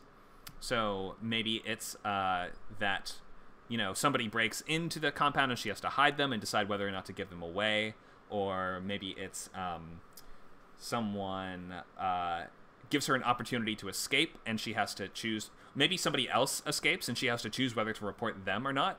Like one of her friends gets out and is like, you got to leave this place. They're not what you think they are, and they escape. And now she has to choose whether or not I have to turn in my own friend or not. Something like that. Just give her like a high stakes, like choice to make, perhaps within the pilot. Right, and you could even throw in like aspects of Plato's allegory or something like that.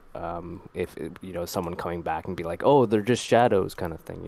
Yeah. Maybe the inciting incident is someone who escaped gets brought back and tells her what it's like outside. Something like that. Someone who knows the outside world returns and tells her about it. Something like that. I don't have an exact way to phrase this for you, but hopefully is that getting your gears turning in the yes. in the right direction? Okay, good. Yeah, big time. Cool. Any big questions on this?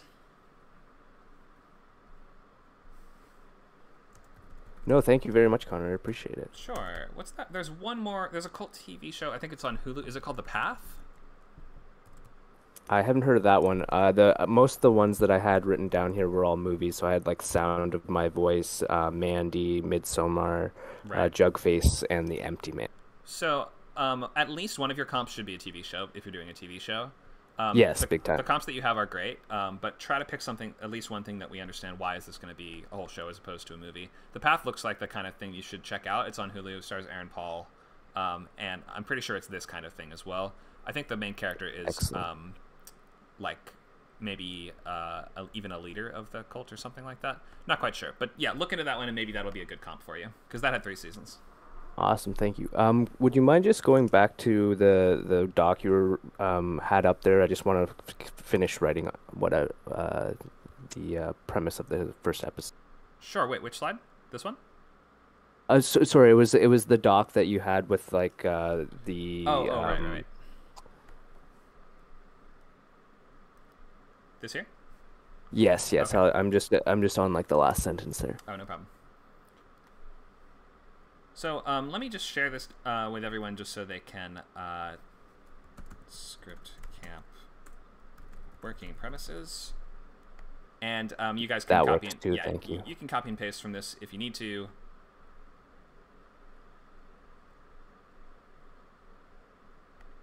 And I'll share that right there. So, and thank you, Nacho. Just linked a great Blacklist spec from a couple years ago about a married couple in a cult. So yeah, feel free. We're at the end of class, so feel free to take what you need from these, what I've done today. You don't have to use anything that I've suggested, but these should hopefully put you on the right track. You should enroll if you've not already enrolled. So scriptcamp.net/membership. You can see some info here on what to do. If you want to sign up but have not yet done so and want to get immediate access to our chat channels and video library, just click the little green checkmark emoji at the bottom of that post that Nacho just put into the chat there. And thank you all for coming. I hope that you guys learned some stuff from this and maybe are interested in joining the class. We're going to be next week, same time, doing the same kind of stuff. And I'm going to put up just a little more info about upcoming things at Script Camp. So for next time, your homework is to refine your series logline and pilot idea and to read a complete TV pilot, ideally something sort of related to your project, by May 15th, which is next week at the same date. Where do we find the video library? You can find that in this chat channel, I believe. So there you go, Trin. So yeah, for next time, work on your log lines, get them down as much as possible, and make sure to pick your idea if you are still trying to juggle between several different ones. And let's link the place where they can read pilots from. Do we have a macro for that, Nacho?